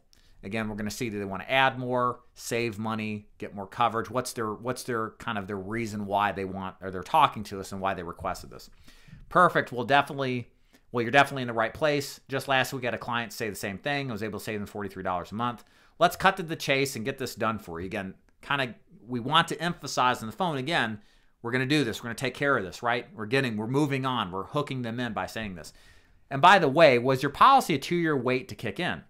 And was there accidental coverage with that? Okay, got it. So again, we're collecting this information so we can better position what we're going to sell them if in fact they have a 2-year waiting period product, or they had accidental added to it, which can make the policy sound better than it is, okay? Now, if the person says they don't have a policy, then we go down the second word track on the right. And again, we have to emphasize the tonality, the performance side. An amazed, quieter tone sounds something like this. Wow, well, is there any specific reason why you haven't got something in place? And they'll kind of talk there and then say, well, what's been holding you back from getting a policy? And this kind of tells you what their why is, what they're looking to do, what they're looking to accomplish. And then you engage in whatever conversation happens here or take notes. Usually what they do is talk about their experience with death, you know, why it's important that they have a policy, what they've experienced with other people who've had policies or who haven't, right? And this kind of helps you build the case of why they need to buy from you today, all right? And then from either section here, we go down to the underwriting section where we left off and then collect their information. And then before I go any further, again, I told you the script's going by pretty quickly, much more different than the old ones. Let me go back to the screen here. We're going to switch over here and see if you guys have questions so far. Is replacement a tough process? It can be. But then if you can show them a better value, whether you're either going to save them money or get them more coverage for the same price, or you're going to take them out of a 2-year waiting period product and put them into a first-day full coverage product. So if you can demonstrate the value, what I've seen is even mediocre agents who can show a difference are going to get the sale 8 out of 10 times. This is part of the reason why I'm not a fan at all of a one-product sale approach. So like a Lincoln Heritage or a Senior Life, if you're just selling with one product, the problem you're going to run into in this business is that that person's going to talk to another agent in 90 days. And if you're selling a product simply on price, and this is why I think you should, if you sell for those companies, you should absolutely sell the Funeral Consumer Guardian Society product or the Legacy Assurance product with Senior Life. Because if you don't, you're now in a commodity business. And your commodity, a whole life product, may not be the same in price and coverage value than mine, of which I have multiple products to choose from and sell to. Does that make sense? So I'm not a big fan of one product approaches. And in my experience, most agents don't sell the Sizzle, the Funeral Consumer Guardian Society, the Legacy Assurance like they should, making it an easier replacement process for the rest of us that sell multiple products. So yeah, I don't think it's tough. I think it can be tough if you don't have multiple options. Do the alpha lead prospects go through any qualifying answers to indicate level of intent? I don't think so. I think the lead itself is pretty direct on what they would even do to request information. But we have agents converting, you know, upwards of 10% of the leads. So for every 100, they sell 10 policies, and that's really good results as a conversion rate. Anything 5% and over, I consider is really good. Are there other carriers you want us to use besides SBLI, Seeker, Trinity? AIG is a good one for guaranteed issue, as long as the client can do e-signatures. There's some other ones too in the mix, but those are the core ones. Shoot me an email, William. Okay. Let's keep going and go back to the screen on the script. All right. So, as we get to underwriting, this is where we throw in that we introduce ourselves, right? Usually we did the introduction earlier. The reason this was moved a little bit later is to progress the process of the presentation a little bit faster so that you don't have to go through all these niceties and formalities and then lose people's interest and hang up on you along the way. So we stick the introduction in here, and this may be a couple of minutes in max, right? So it's not like you have to wait long to do it. But the introduction sounds like this. Oh, by the way, if you missed it, my name is David Duford. Obviously, I'm a licensed broker here in California. I shop all the 30-plus major insurance companies to get you qualified for the lowest monthly price. And the lowest monthly price is my absolute obsession for you. Sound good? So again, we emphasize, like, we want to get them the best price. That's what everybody likes to hear, okay? And when we go back and we ask the health questions, and if they say I'm as fit as a fiddle, we go into, hold on, let me make sure I'm right here. We'll ask them these questions, get them prescriptions, major questions. So if they don't have any health issues, we get their height, weight, prescriptions, and then proceed to the payment question. If they have health issues, we get their payment information, and then we do a protracted health information collection here, okay, including asking for the prescriptions, okay? Again, the idea behind this, again, is that speed process to get to the presentation, to get to the bottom line, and then work on selling it after we present a price. So with this process, we only do this if they've mentioned they've got health, and we'll go through each of these to make sure that we're thorough with the issues they've presented to us. If they say they're as fit as a fiddle, we trust them, but understand if we ask them about the prescriptions, that's going to be a leading indicator if there is problems. So if you're wondering, like, what if our client lies? Well, as we go through the prescription collection, we'll be able to qualify. So you take this prescription, why do you take it, right? And then you can dig a little bit to see if there actually were some issues, okay? So again, 2 different tracks depending on the health of the client. And the goal here is to speed the presentation along so we're not just mired down in issues and redundancy that is unnecessary. Payment question, put in underwriting software before picking carrier. Again, we're going to go through the health questions. We use insurance toolkits, great tool to price and underwrite our clients. That's where we're using it at this point as we look for the payment question. And then, of course, if they're fit and the prescriptions check out, we don't necessarily need to do underwriting. We just run prices using insurance toolkit. So the payment question sounds like this. Some carriers take certain payment methods, others do not. So do you have a valid U.S. bank account? The reason we do this is, again, we want to know if our client has a bank account, or if not, what type of payment card to use, like a debit card, right? And then figure out what to do from there. Like a Prosperity is great for taking Direct Express, common bankless or checkless checking account to use if they don't have a normal bank account. Okay, and we got to know what kind of account they use in order to figure out which carrier we're going to use. So that's critical. Okay, and then once we're done here, we go down to shopping the price around. So we're going to now look for the price range for the client. Now, if the client originally said something earlier on, let's say they already had a policy in place, and they said something like, yeah, I'm paying $100 for this policy. It's a little too much. What can you do for me? Well, we know what their upper budget is, right? So we don't need to necessarily ask for the price range that they're comfortable with. We just need to show them something that's demonstrably better, whether that's the same price with more coverage or a lower price with more coverage, right? Or a lower price with the same coverage, right? So we can skip the shopping price section here if we already have collected this information. So the script, we don't need to go through the budgeting question if they've given this to us. But if they haven't, and let's say they don't have a policy and they haven't indicated their price comfortability or comfort level, then this is where we would say what we would say following as such. So Mildred, everyone I work for is on a fixed income, so the goal is to find you something that you can qualify for and also afford. We wait there to say, yeah, that makes sense, right? They have programs sorted in different price ranges, so I need you to tell me what range to start shopping in. So we let them tell them, in this case, what range they're comfortable with, okay? So if they say something like, well, I'm pretty tight on price, then we'll go to this word track on the right. It says, I know you had some price concerns already. And this next question is just so I know where I should start shopping for you. So should I start shopping in a range between 80 and 100? And then we'll move down if they don't give us 100% yes. So they have to say, yes, 100% I can afford 80 to 100 bucks for me to accept that. If they say something like, well, maybe, or not until I pay off my washer and dryer, then we'll lower it down to 60 to 80, 40 to 60, and go down as low as we can until they say yes, okay? We also like to say, oh, wow, I imagine you don't want this crazy policy at $400 a month. Let's skip that one. That shows them it's called a price anchor, and it shows them how bad it could be. So everything that we're about to show them, 100 to 150 or 80 to 100 sounds a lot better and a lot less expensive relative to the 400. Does that make sense? So when we don't know their price or they don't give us any indication, this is the script that we use. This is the classic premium sell. So now this is just so I know where to start shopping policies for you. So should I start shopping in the range between 100 and 150 a month? So that we start a little bit higher there if they have an express price sensitivity.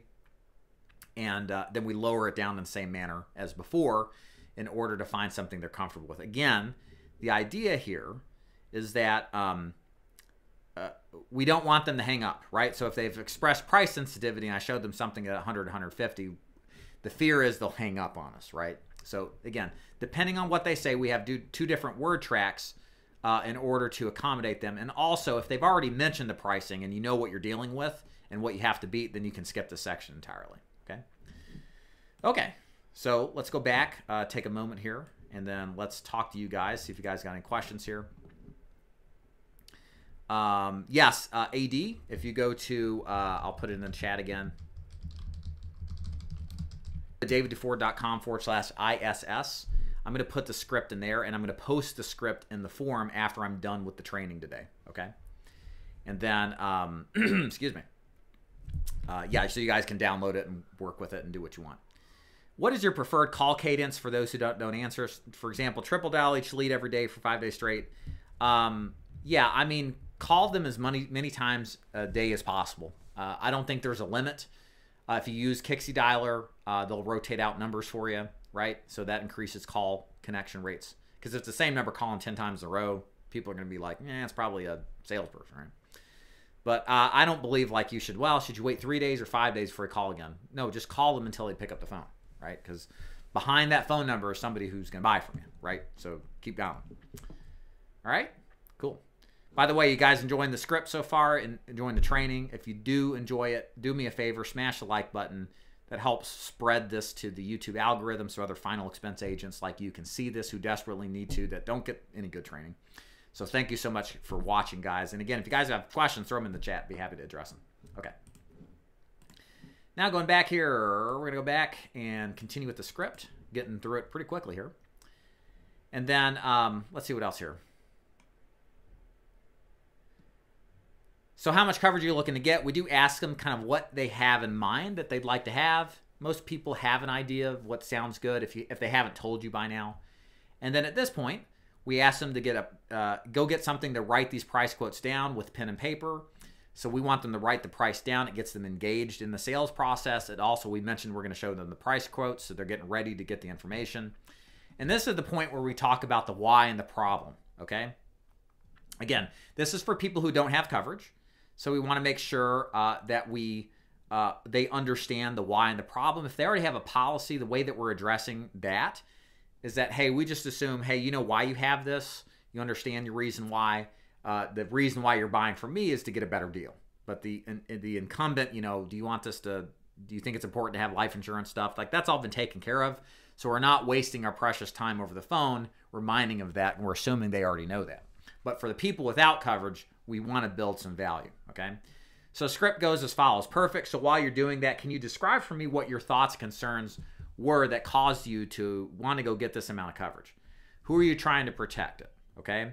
If they don't say they have a reason, or they're just getting old and, you're not getting any younger, you say the first reason is, I understand that, Mrs. Jones, and what has happened. So what has happened in your life that has made you decide now is the time to seriously look at getting a plan in place? The second one is if they say it again, the last try would be try one last time, move on to after this to get the price. Well, so usually it's one of three reasons. Mrs. Jones, either it's someone's passed away recently, someone has had a recent health scare, or someone's had an accident. Which one is it for you? So here we're trying to feed them some reasons as what their why may be. Okay. Again, to connect the reason why with why they should have a policy. All right. So moving on. Mildred, if you do not get a policy, who is going to get stuck with the bill? Again, we wait here and pause. And are they going to be the beneficiary? And then how on earth is the beneficiary, Sally, going to even pay for this, right? And you want to say that in a tonality that's kind of shocked and in awe. Like, how would they pay for this, right? And we do this, again, to build some fear into this. Like, if you don't take care of this, let's walk through mentally what's going to happen to that client when they die, and that beneficiary now has to come up with money they don't have. If they don't know what's going to happen, and they don't really talk about it, the follow-up here is, do you think they'd have to get a loan to pay for it? If it's an answer to the yes to the loan, we say, well, maybe they could, but wait, what's their credit score? They'd have to get great credit to get a loan in 24 hours, How would you feel if they had a $500 a month loan payment over their heads for the next 10 years? So the idea here is to kind of conceptualize the pain and the actuality of them being able to even get a loan. And then if they have somebody who could pay, what we say to that is, that's great to know, but do you really want them paying out all this money to bury you? How would that make you feel if they had to fork over all that money? Again, we're trying to get them to feel shameful for having to spread this burden to somebody else who probably would be unexpected to them and may not even be able to do it at the time. And do they really want to put that burden on them? Again, why do we say all this and why are we doing this? Because we're trying to make an impact into the prospect's mind that you got to buy this stuff. And if you don't, there's serious problems that are going to come from this, okay? How would you feel, other things that we ask in this section, how would you feel if Sally had to struggle to pay your funeral costs because you put the decision off again? Mildred, you need to make a decision to change something here. This is a problem we can fix. And then we do an empathy summary, and we summarize everything they said. So what I'm hearing here is that you need to get a policy because you're worried that Sally not going to have the money, and you'd hate to leave it behind. You'd feel full of shame. Is this why you need to get this done? Okay. And again, this section is for people who don't have a policy. We would skip all this if they did. And then we move down here. So at this point, product value differentiation and underwriting. Okay, so here's the price, again, hooking them back in. I just want to make sure we choose the right product for you. Do you know the difference between term life and whole life? Term terminates. Yeah, whole life lasts your whole life. And again, with our policy, your coverage never cancels and the monthly payment never goes up with this product, right? So again, we've really truncated the description of what it is that we do to get the point across quickly to the client and not to waste precious time to lose the attention of the prospect. Now it's at this point where then we go into what kind of option we can get with the client. If they're a level policy, first day full coverage, their health qualifies for it, then what we say is this. So after I do this application for you, you should qualify for level first day coverage. That means absolutely zero wait time, no 2-year wait. From the date of your first payment, you're 100% fully covered for the full amount. And I'll tell you the amount here in just a second, again, hooking them back in. If they're a GI or 2-year wait, what we say is, so after I do this application for you, you should qualify for one of our most popular plans. If you die in the first 2 years, your family gets all of your money back plus 10%. So it's like the best savings account you ever had. At the final day of your 2 years, they get the full coverage amount if you die for any reason. It's really a blessing to have this kind of coverage when you have COPD, Alzheimer, cancer, and everything else under the sun, right? So this is us selling the product and the benefits of how it works. So let me take a little break here to see if you guys have questions about the script so far, if there's anything that I can qualify or explain a little bit more. All right. You're welcome, Lisa. Thank you very much. Yeah, definitely to the point. The good old back the hearse up against it. We're definitely hearse backing against the door. But yeah, we're getting to this is a lot faster for those of you who've been around. I mean, like, this thing goes. This thing, I mean, we're flying through this. And again, we're not leaving any detail out. I think we're hitting the detail. You can see it, but you can see how we're progressing quickly through the beginning of the call. And that's really the main thing I think that's most important is we don't want to lose these prospects before it's too late, especially the ones that have bad policies that we can get better policies for, right? And that's the genius, I think, of Tim's iteration of this script is it helps us do just that, okay? All right. So if you guys got questions, throw them in the chat. Let's continue to move along here. I'm going to pull back the script. Okay, so you guys remember where I mentioned how to virtualize your telesales call. So here's a little pro tip for you guys to use doing telesales that we've seen some really good results from. So I'm going to reveal that right now in the script. So have any of you all heard of Crank Wheel? So Crank Wheel is a way to get your a video of you sent to the client live, like a live stream, just like you're watching me right now, without the client having to set up anything or the client needing to be on camera his or herself. The beauty of this is that it allows you to create a connection with the client so they can see you're an actual real person and only have to click, I think they just need to click a link that is texted to them. So when they click that, they see you on the camera waving at them saying the following, by the way, I just sent you a link to my personal info. Please click on that so you can make sure you get it. And then they click on it. You say, hey there, do you see my lovely face? It's good to meet you. Now you can see me, right? Yeah, yeah. And be charismatic, confident, meet and greet, gain the rapport. This is a cool little technique to just personalize the sales presentation a little bit more. And I can assure you, we have agents who use this that get the sale because they use the crank wheel option, okay? So you can text them a business card, but I like Crank Wheel because as you talk to them, they'll see your mouth move and see it all. It's like, hey, it's a real person. I think that's so important, especially there's an impersonal aspect to telesales that you don't get with face-to-face, but this bridges the gap and makes, I think, people doing this and believing in you that much better, right? So use Crank Wheel. I think it's great. So getting the price now, hooking the back end, Mildred, so you don't have to pay anything today. Or you don't have to pay anything today. Did you hear that? Just making sure you understand, no payments today. That's if you don't say that, by the way, what we've seen A lot of clients will resist from buying because they think they have to pay today.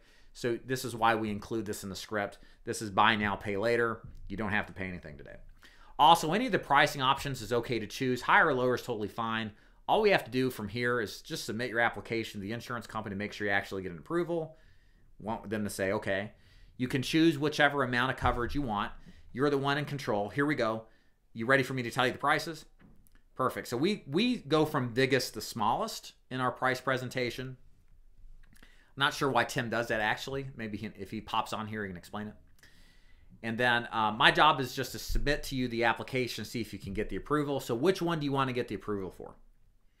So we say that, that's a little softer than saying which one do you want to buy, which one fits your budget best. Getting approval is a little bit of an easier way to get commitment, okay?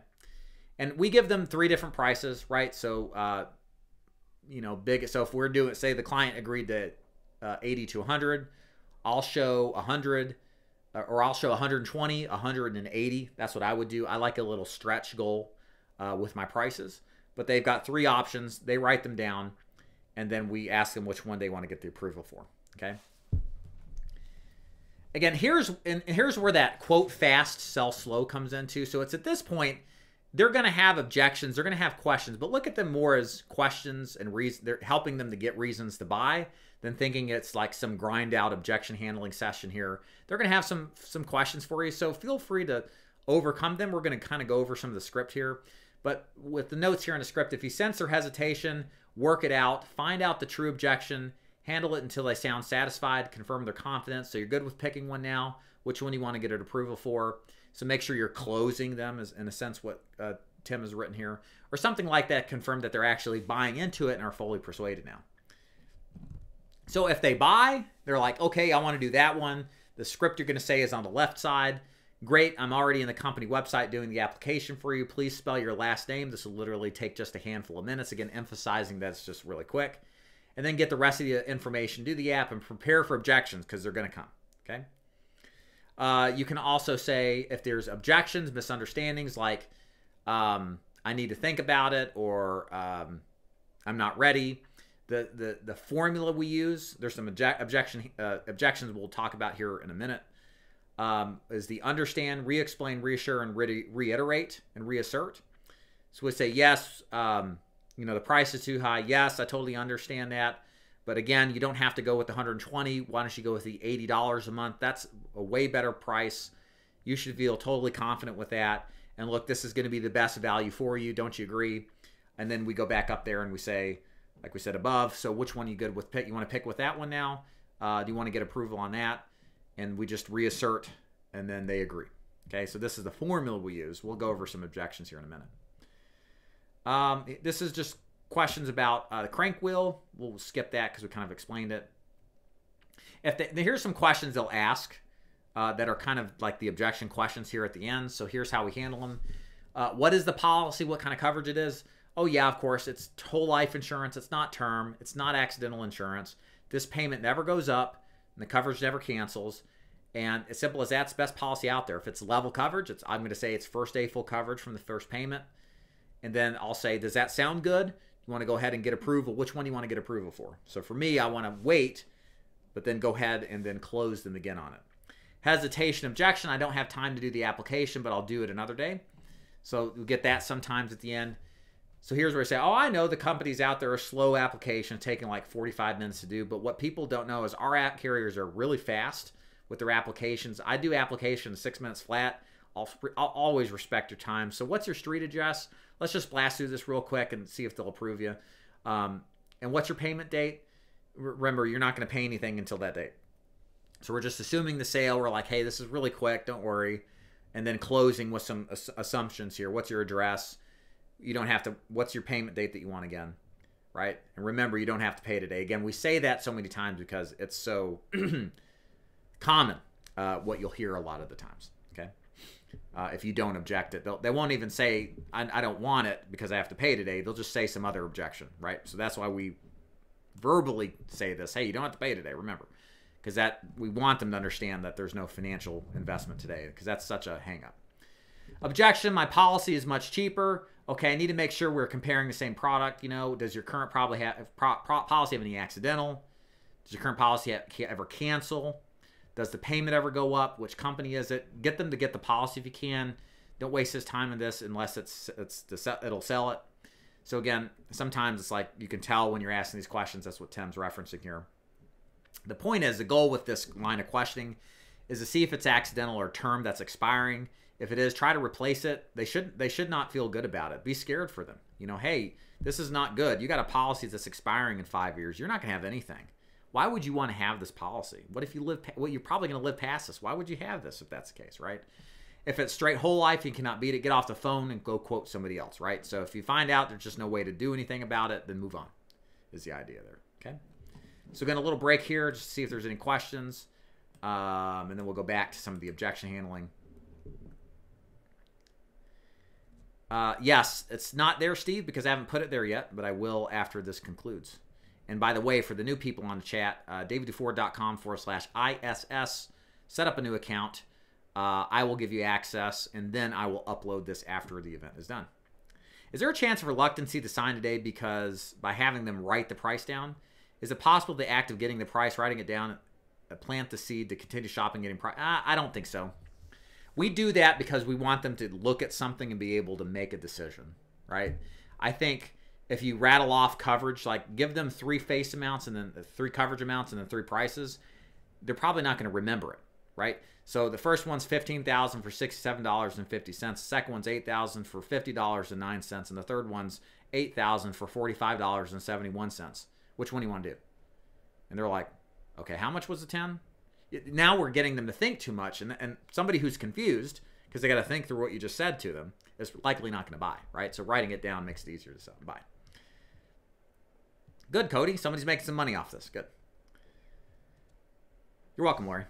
Cool. Okay. All right, let's continue.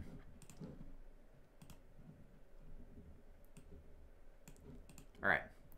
So this is a couple of objections here. We're kind of moving into the objections side of the phase of what we run into. We're going to just blast through those real quick. But when we ask the social security number, we call it the social number. All right. Just like every other company, they do a medical and prescription background check using your social number. So go ahead and hit me with your social number. Do not say social security number, right? Because that's a triggering word. People will think you're a scam. You don't need my social security number, right? So a social number is what we use, okay? So that's what we're going to say as we go through the application, begin filling it out, all right? Now here are just some objections here. We'll go over these just very briefly. I'll hit a few of these, and then you guys can read through it because there's quite a few of them, and my voice is starting to rapidly deteriorate. Okay. We'll go to the cool down after this one. We'll do like the first 3 here. So probably the most common ones that we hear at the end of the call are, I need to think about it. I need to talk to my kids. And then I'm not giving you my social security number. Okay. And the bank account, which is basically the same. So when they say I need to think about it, here's what you say. That's fine, Mr. Jones. I can understand you feel that way. But when you say I need to think about it, how do you mean? So I need to think about it's an excuse. It's not a reason. So there's some underlying reasons why that we need to flesh out. So by saying how do you mean at the end of that sentence, it gets them to give you more information as what the true objection is. And once we get that, maybe it's the price, maybe it's the timing. So, okay, besides price, is there any other issue than the price that needs to be addressed before making a decision? So we isolate the objection so that we know that's the only thing we need to overcome. And then here's how we sell why they should take it, despite the price being that way. So great, here's my proposition. We can do less than $80 a month, Mildred. So why don't we do this? I pulled up a number. Let's go to 60. $60 is $7,000 in coverage, and $50, $6,000. Look, that's a lot less than what the other ones are. It's still going to cover the vast majority of your funeral expenses. Which one do you want to get approval for today? Right? So that's how we would do that. That's one way. You can use the script and say, hey, let's do $60 or $70 a month instead. Bottom line, we don't know when if you can qualify for it, or if your health isn't promised tomorrow, right? And isn't some coverage better than none? Plus, we can always add more later. I like adding that we can always add more later line in because some people think they got to get everything they want up front or nothing at all. Whereas we can just start them with something, a starter program, and then add more later, right? And then the close is, who do you want your beneficiary to be? If it's not, so which one of the 60 or the 70 you want to use in that case, okay? I need to talk to my kids. We got to talk them out of that because they're not going to talk to their kids. Their kids, they're going to talk to them and they're going to say, Mama, you don't have to spend money. We'll take care of this. And they don't have the money. It's a bad idea. So here's what we like to say. That makes perfect sense to me. I totally understand. I'm sure your kids love you and want to do the best thing and care for you, right? I'm curious, Mrs. Jones, what do you think your kids will tell you? If they don't say they'll tell me not to buy it, then suggest, do you think they'll probably tell you they love you and they'll take care of it and you don't have to give them this gift? Mrs. Jones, just be totally real with me here. Is this a gift you want to give your family member no matter what they say? Again, the idea is they sell themselves on this. So if they say do it, or if they say don't do it, you really want to give them gift anyways, right? Is that what I'm hearing? Yeah. What most people do with their policies is basically hide it like a Christmas present. I think because none of us ever asked our kids permission to buy them a gift when they were younger, we don't ask them now that we're older. You know they're going to sacrifice too much for us, and you don't want them to sacrifice their financial future for your sake, right? So bottom line is we don't even know if we can get you approved for this gift you're buying for them, so let's continue with the application here, see if we get approval. After you get approved, you can put a nice ribbon on the insurance policy like a gift and hide it away from the final day comes. So go on and spell your last name for me. So there's that one that's good to use. We also have this other variation. Great, so here's my proposition, Mrs. Jones. I think we both agree your children would prefer you having coverage over not having coverage, right? I mean, how would you feel if your children had to pull 10 grand out of nowhere to pay for your funeral expenses? Further, would you expect your grandkids to pay for your kids' funeral? And that's a good little mental game there to play. It's like, yeah, why would my grandkids pay for my kids? It doesn't make sense. Yeah, so of course not. So let's get you qualified for this plan so you can show your kids your plan after the fact, and I can help with the questions that arise. So who do you want your beneficiary to be? And that closing question is to get into the application. Okay. Here's what we say if they have the Social Security number issue. I can understand that. Here's the thing. Bottom line, you need to know you need to have coverage, right? You told me as much, considering you've talked about wanting to get this for your loved ones and getting them peace of mind, not worrying about the final expenses. And in order for us to get you approved, the company has to pull medical records. And the way every insurance company does it is by using your social number. Rest assured, your privacy is 100% safe because it's stored with the carrier. And if I don't live up to my promise, look, I'll lose my job. And I got to put food on the table, right? And all these companies take your information seriously and aggressively fire agents who don't. So what's your social? Okay. It's kind of the same thing here with the bank account, right? Right. I'll leave some of these other objections for you guys to read through. There's quite a bit of them. Last little bit here is the transition to the cool down. So after you get the policy written up, you've done the application, and it's been approved, here's what we need to do to end the call. First, ask the client to grab a piece of paper to write the coverage down, your name and phone number on a piece of paper, and then you say the following. Okay, so to wrap this up, we've taken out a $12,000 policy. It's day one coverage, 100% from the first day. It's $50 a month. The rate never increases, and you cannot be canceled due to age or health. And down there is my phone name. You've written it down. Please feel free to call me with any questions about your policy. I'm your agent for life. At this point, do you have any questions? How do you feel about the coverage? Is the price? So this is all like, let's hear them say, yes, it's good. Yes, the price is great. Yes, I don't have any reason to get rid of this. I want to keep this. So this is that line of questioning here. And at this point, talk about anything other than insurance for a couple of minutes. Go back to maybe something they mentioned as you're asking health questions, or they brought up that was unique and interesting, and leave the call in a way to where the client feels like, hey, that's a nice guy, nice gal, really cared about me and did a good job. Okay? All right. And that is pretty much the bulk of the objection handling. Again, I'll leave you guys to read the rest of the script. So with that said, let me transition over, and I'm going to open this up for questions related to the script, or any questions that you have in general. Maybe you've popped on here late and you have questions about the business. It doesn't have to be necessarily about the script. That's totally fine too. Be happy to address them. And then what we're going to do is, again, after this is over, go to davidduford.com/ISS. The script will be uploaded word for word, everything that you just saw and more that we didn't get to. And you guys can jump in and pull it down. Okay. Let's see here. So again, I will answer questions for as long as you guys list them out. So If I get to the bottom here and there's just a few, then we're done. So if you got questions, type them out now, and I'll be happy to address everything. But as we get to the bottom and we're done, okay? Just a facts, ma'am. Is there a risk of them not signing today by having them write down the price? Oh, I think we talked about that. The short was no. I don't think that you got that. Writing them down and getting that stuff clarifies any confusing points. If you rattle off a bunch of prices and coverage amounts, they're not going to remember. And they're going to ask you, well, I don't know which one. What is the number again? And when you confuse them, they don't buy. Confused people don't buy anything. Crank wheel, how do we get it? Google search it, and you'll be able to get it. Okay. I don't know if it's, I don't think it's very expensive. I don't have the exact numbers. If somebody's using it, throw it in the chat. It's worth the investment. Hey, Guam Tech, if you go into free lead program, is it possible to switch back to buying leads in full commission? Yes, it is, but it's highly not recommended. Most agents fare better just staying on free leads. And this is an industry issue. I think it's a psychological issue. There's something that changes when you go from a free lead program to buying your own leads. And it's like the difference between being a salesperson and a business owner. There's different sets of responsibilities. You're now financially at risk for, your investment in leads, and that can play with your head. So my take on it is if you're really doing well, keep doing really well with the free lead program. But with that said, we'll let you move to broker if you insist. Thank you, Cheryl.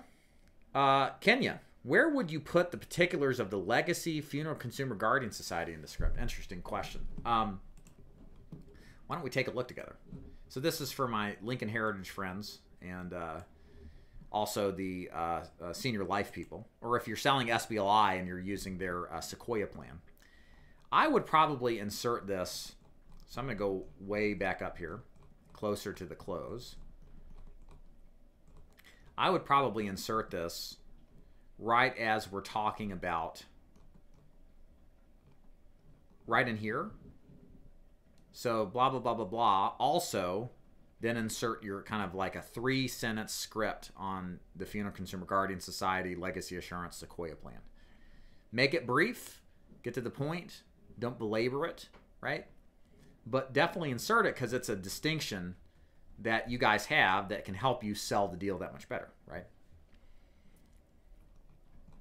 Now, the other thing I would suggest is, also compare notes with, Lincoln Heritage and Senior Life managers and how they script this, because I would think, again, I'm not a Senior Life Lincoln Heritage salesperson, but if I think this is where, at least at the minimum, I would put this. But I might also include it in other parts of the script, because having that product or that sizzle, I call it the sizzle to the steak, having that as a part of your script is really important because it justifies the higher prices. What you're attempting to do is justify the higher prices that Senior Life and Lincoln Heritage on average have compared to other options. And the only way to justify higher prices with higher perceived value. And if you don't use the Funeral Consumer Guardian Society, you know this. It's you commoditize, meaning, what's your whole life product any different from mine, but besides coverage and price. So you really have to make sure you're selling that benefit. Maybe you sell that at the close, maybe post-close, but you have to include it in the script to differentiate if you're gonna make, especially if you intend to replace, because you're not going to win based off of price and coverage. You're going to have to win on getting them to believe the perceived value. Okay. All right, here comes the questions. Perfect. How do you handle cross sales? Do you address it at renewals? You can cross sell. I have agents who will cross sell other products on a failed final expense sale attempt. So other products include Medicare products, annuities. You can do it on 3, 6, 9, 12-month time periods. Especially 6 months is a good place, I think, to maybe sell another policy, especially 12 months. Also, a great time to sell more final expense would be at a month to 45 days out from their birthday. Colonial Penn did this for years in their marketing. They would send you a letter about 60 days out saying, happy birthday. Don't you want to buy coverage for it's more expensive? It's a good reason why to buy if you've been kind of on the fence for it. Rhonda Ringer Holloway, thanks for the invite. However, I'm needing to contact you to move forward. Just fill out the application. Good. Yeah. We're getting back in the office. We had that New Year's break after all. So I think we had like 25, 30 applications from agents. So Marty is working his way through it. Yeah, so Robert, this is recorded. So all you got to do is get back in, use the same link. And then in about like 30 minutes, YouTube will have this right as a recording. And then you can watch it as you need to. It will be on the forum. And yeah, I'll post it in the forum. And I think I'll create a module too to put the script in as well. What about tactfully ending with a referral request? Sure. Yeah, go for it. Yeah, I thought so. Crankwill is free. That's what I thought too, yeah. I appreciate it, Robert. Thank you. We're not captive in the sense we make you sign a contract, but look, if you're going to do free leads with us, why would we work with you if you've got carriers with final expense that are full commission elsewhere? Like, it's just a risk. And I'm not saying that, you know, agents are liars, but you got to trust the cards, right? Trust but cut the cards. So if you're going to do a free lead program, you got to have all your carriers with us. And if you can't move them, you're going to have to terminate them. And again, that's just the cost for getting free, high quality, fresh, exclusive leads. So yeah, but again, there's a risk if we don't do that, that a rogue agent will develop leads we'll place them elsewhere. And we can't run a business like that, right? Hopefully it makes sense. When you get their budget, do you find that most people give a dollar amount that is lower than what they're really looking to pay? Yeah, I mean, possibly. I tend to teach agents to trust what they hear and not push them to spend more because, our clients are old and on fixed incomes. And look, you can only squeeze so much blood out of a turnip. So if they say it's 80 to 20 or 80 to 100, I'll show them a 120 along with 180 at the close.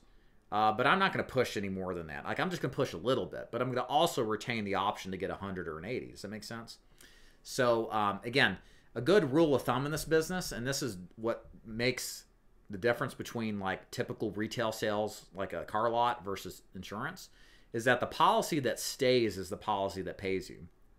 So for example, you can get a close on a car lot, and what's your clawback, period? 15 days, 30 days at most. With life insurance, it's 270 days that you're going to have a chargeback of some prorated amount. And this should inform you intimately on how you're going to sell this thing. Like, it's not about the policy size. It's about, is it affordable for the client, right? The money takes care of itself in this business if you make sure the client is comfortable paying it. But if you make them overstretched in the financial positions they're in, you're going to have a lot more lapses. And you'll be in a position where, good night. You're going to be out of this business with chargebacks. Okay. Good question, though. What is the average lifetime value of a final expense consumer? So the main metric that I use that I think really is the only thing that matters for 99% of agents is the first year commission. And the average case size, the commission you get paid depends on your program. If you're buying leads, you're getting free leads, right? For us, it's $890 annualized premium for telesales. So if you're in a free lead program, you're getting half of that. So that's about $445, right? Right? Yeah. And then for face-to-face or for a broker program, that would be $900, right? Or $890. It's going to vary. If you write guaranteed issue, be a little bit less. And then you'll get renewals if you're on the broker side. But the renewals aren't anything that anybody ever retires over. Like, it's not something that, you should get excited about unless you're building an agency and, there's more renewals because of the sheer volume of business you're doing. That's a little bit different. But for the agent, it's $2 or $3 per policy per month. And you got to write 1,000 policies before it actually is anything worthwhile, in my opinion. No, you got to buy your own insurance toolkit. We don't have a corporate account, but it's just like $35 a month. Regarding the script, are we required to follow the script precisely, or can we make small modifications? Kevin, it's just going to depend. And you could probably notice I made some modifications. There was something I said in there that wasn't in the script because it just, like, I'm your agent for life. That's what I said that wasn't in the script. I like that better than I'm your servicing agent. And that was just kind of off the cuff. So, like, there's some points in the script where you can say the same thing but with different words. But you run this risk of, oh, well, if I can just say that, I'm going to say whatever I want. And then you lose sight of the reason you even have the script, which is a surefire, proven track to run on. The short of it is, you're better, Kevin, and everybody else just doing what you're told and following the script until you've got some success before you start modifying it. Because a lot of the times, new people don't know what they don't know, and they think something as harmless as changing a few words is just going to make you feel better, but it may change the whole character of how the client perceives things. So as you get onboarded with us, we'll talk to you about that. Is there room for it on a minor scale? Sure. But you don't want to go out there and like come up with your own stylistic interpretation. Not a good idea. Commission split. For brokers, 100% commission. For free lead agents, 50% commission. While on the prospect call, is someone in Dig available to answer a question? We have a Slack chat. You can ask questions. We're thinking about rolling out a Zoom room where you can ask questions as well. But you'll have your trainer's phone number. You can text them, the Slack room, the forum, lots of ways to get help. Agree on your placement of legacy assurance? Yeah, if you're going to sell that product, and you don't have to sell it to be successful in this business. I never sold any of these products ever. But if you're going to sell it, if you're going to sell a senior life for Lincoln Heritage, you better be selling that product, because you cannot, if you go in and sell a higher priced product and don't sell the sizzle, you're going to get replaced, and it's going to not make this business fun. You have to sell the perceived value if you're going to sell those products, period. Should your business card, the $800, $900, how are they free leads? Did I miss something? So we have a free lead program and a lead program where you buy. The difference is what your commission level is. If you're getting free leads, it's going to be lower to offset our expenses for the leads. If you're buying your own, you're going to get paid a little bit more. Hopefully that explains. And then, so based off of the case size of about $900, you can estimate what your average case size is going to be at 50%, $450, at 100%, $900. Hey, Alex, should our business card only have our name? Dig is not mentioned anywhere, correct? I'd imagine we don't want them Googling and finding these training videos. What's wrong with that, Alex? You trying to say something here? What's up? Here's the thing. It's actually a good question. What value does the Dig agency give your clients? Do they even care? No. And look, I like me. I like my business. I'm proud of what I've done in the time I've done it. But I'm also pragmatic and realistic. Your clients could care less about the Dig agency. You know who they care about? Alex, Rhonda, Dave Duford. They care about you. It's the client, or it's you, the agent, that makes the sale, not the company, not the carrier. It's your relationship and connection with the client and what you're able to convince them of, and their ability to believe in you. And so for that reason, I don't include that stuff, or I don't recommend it, because it doesn't make a difference, really. The dialer we use is Kixie. How rigorous is the ramp-up process with call reviews, etc.? It's pretty rigorous. You'll have, for the free lead program, you'll be responsible for reviewing the script and recording yourself a number of times. There's nothing better than just rote memorization.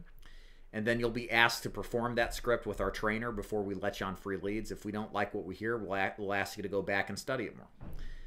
That's on the free lead program. With the broker program, you can start at any point that you want to. We have daily trainings, 30-minute daily huddles, call reviews that we have that you can listen to. Really, the rigorousness is really up to you, to the amount that you listen to them and imbue what it is, or embody what it is that you're listening to. We have the best training in the market, hands down. Nobody beats us with training because we know it works. But we also realize, like, at some point, you got to go out there and actually sell the stuff to be successful, right? So our commitment is definitely getting you well trained so that you're ready for battle. No to the free lead program on Medicare. Is policy owner allowed to increase their death benefit after the policy put in place? No. You have to just write a new policy. That's what we usually do. For those that use Crankwheel, do they leave it on for the remainder of the call? I think they just turn it on and then take it off, but that's a good question for Tim, Luke. I would email him that. Michael, if an agent places with Dig, does Dig sell Lincoln or Senior Life? No, we do not sell either product. We just don't need to. The only reason I would sell for Lincoln or Senior Life is that I'm completely committed to their way of doing business, the way that they teach it, the way that they believe in it. You have to be all in completely, I think, to be successful with Lincoln or to be successful with Lincoln or Senior Life. If you like the idea of the funeral consumer guard, like the extra programs, then just sell the Sequoia program with SBLI. That's one of our main carriers. It essentially does something similar to FCGS and the Legacy Assurance program. So we don't need Lincoln because we have other options that are better priced, better coverage value as far as underwriting goes. So there's no reason to sell them. Again, in a broker world, they're just kind of like, why would I have these companies when I've got so many other better options when it comes to price and coverage? So that's why if you're going to sell those products, go all in with them. Don't be a broker. Is there appointment setting as well if you just want to show up and sell in person? Yeah, we can hook you up with appointment setters. We've got people in our group that can assist with that for sure. And the Alpha Lead program, can we have the policy mailed to us so that I can insert anything additional with the policy, like a thank you letter, my business card? Yes, but why don't you just send that separately? That's what I would do. You don't need to have that policy sent to you. There's agents that do policy deliveries but are more for face-to-face. I find that 99% of agents are better at selling, and having the policies sent to them to then go deliver it to them, whether it's by mail or in person, it gets out of the sales cycle stuff. Now, there are agents who do very well with it that garner referrals. I'm not going to question their success doing it, but for most agents, you're better served just getting the policy delivered directly from the company to the client, and if you want to send them anything else, just do it separately. Are there additional incentives on the free lead program based on production levels? At the current time, no. Just straight commission at a very good rate relative to the other options, and great leads and great training. For Crankwheel, we end the video once the call's over. Thank you, Jay. Appreciate that. For medical questions, do we use your medical question sheet from the last script or only use the medical questions? I would use the questions that are listed on the script and collect information there. The old medical script we use is kind of, you can still use it, but a lot of agents are using insurance toolkits and putting the information they're hearing from the client in. So it just really depends on what your comfort level is.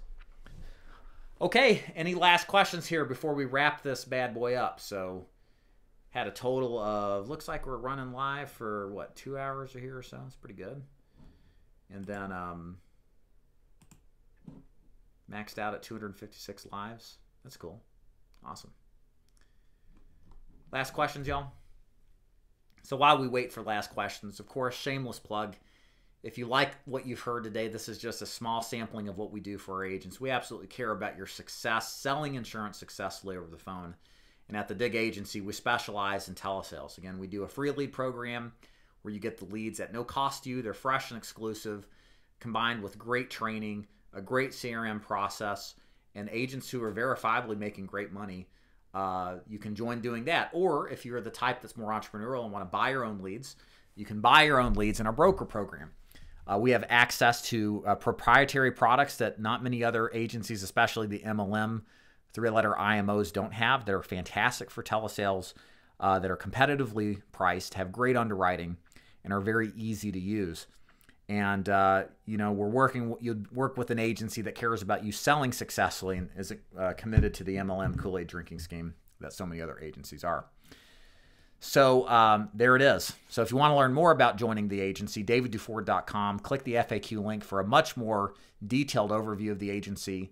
You can join a Q&A call that we do daily to ask questions live from one of the members of our team, and you can apply by going to davidduford.com/apply. Okay, a couple other things here. People threw out some extra questions. How do you recommend to keep the client engaged? You ask rapport building questions. So this is where you ask rapport building questions as you're asking the questions, and sometimes they'll tell you about their health and all their problems, and that's a good way to kind of connect with them too. What lead sources do you think are the best options for new agents? Go watch the beginning of this, Robert. Facebook leads and TV leads are really it for telesales. To get higher commission levels, Scott, you got to do production with our core carriers. And we lay that out in our commission grids. It's very achievable on a production basis. You can also recruit agents if you want to, that we can help train for you, and that will count towards that production increase as well. Thank you, Dan. I do too. Thank Tim. Tim Hildebrand is the brain behind it, our telesales trainer. Do you recommend agents create their own leads in the first 6 months? No, not at all, unless you have prior experience with Facebook marketing. Just work with an agency like ours that will do it for you so you can focus on learning how to sell or just buy leads from a good vendor like ttcleads.com. Appreciate it, Kenya. January 25th. Oh, yeah. We also do we also are going to be in Orlando on January 25th, Las Vegas on February 24th, and then Houston on February 23rd or March 23rd for our roadshow events. These are training-focused events, predominantly for final expense, both face-to-face and telesales. They're smaller groups. It's not like a big stampede of stuff, and it's not a hoorah, rah-rah event.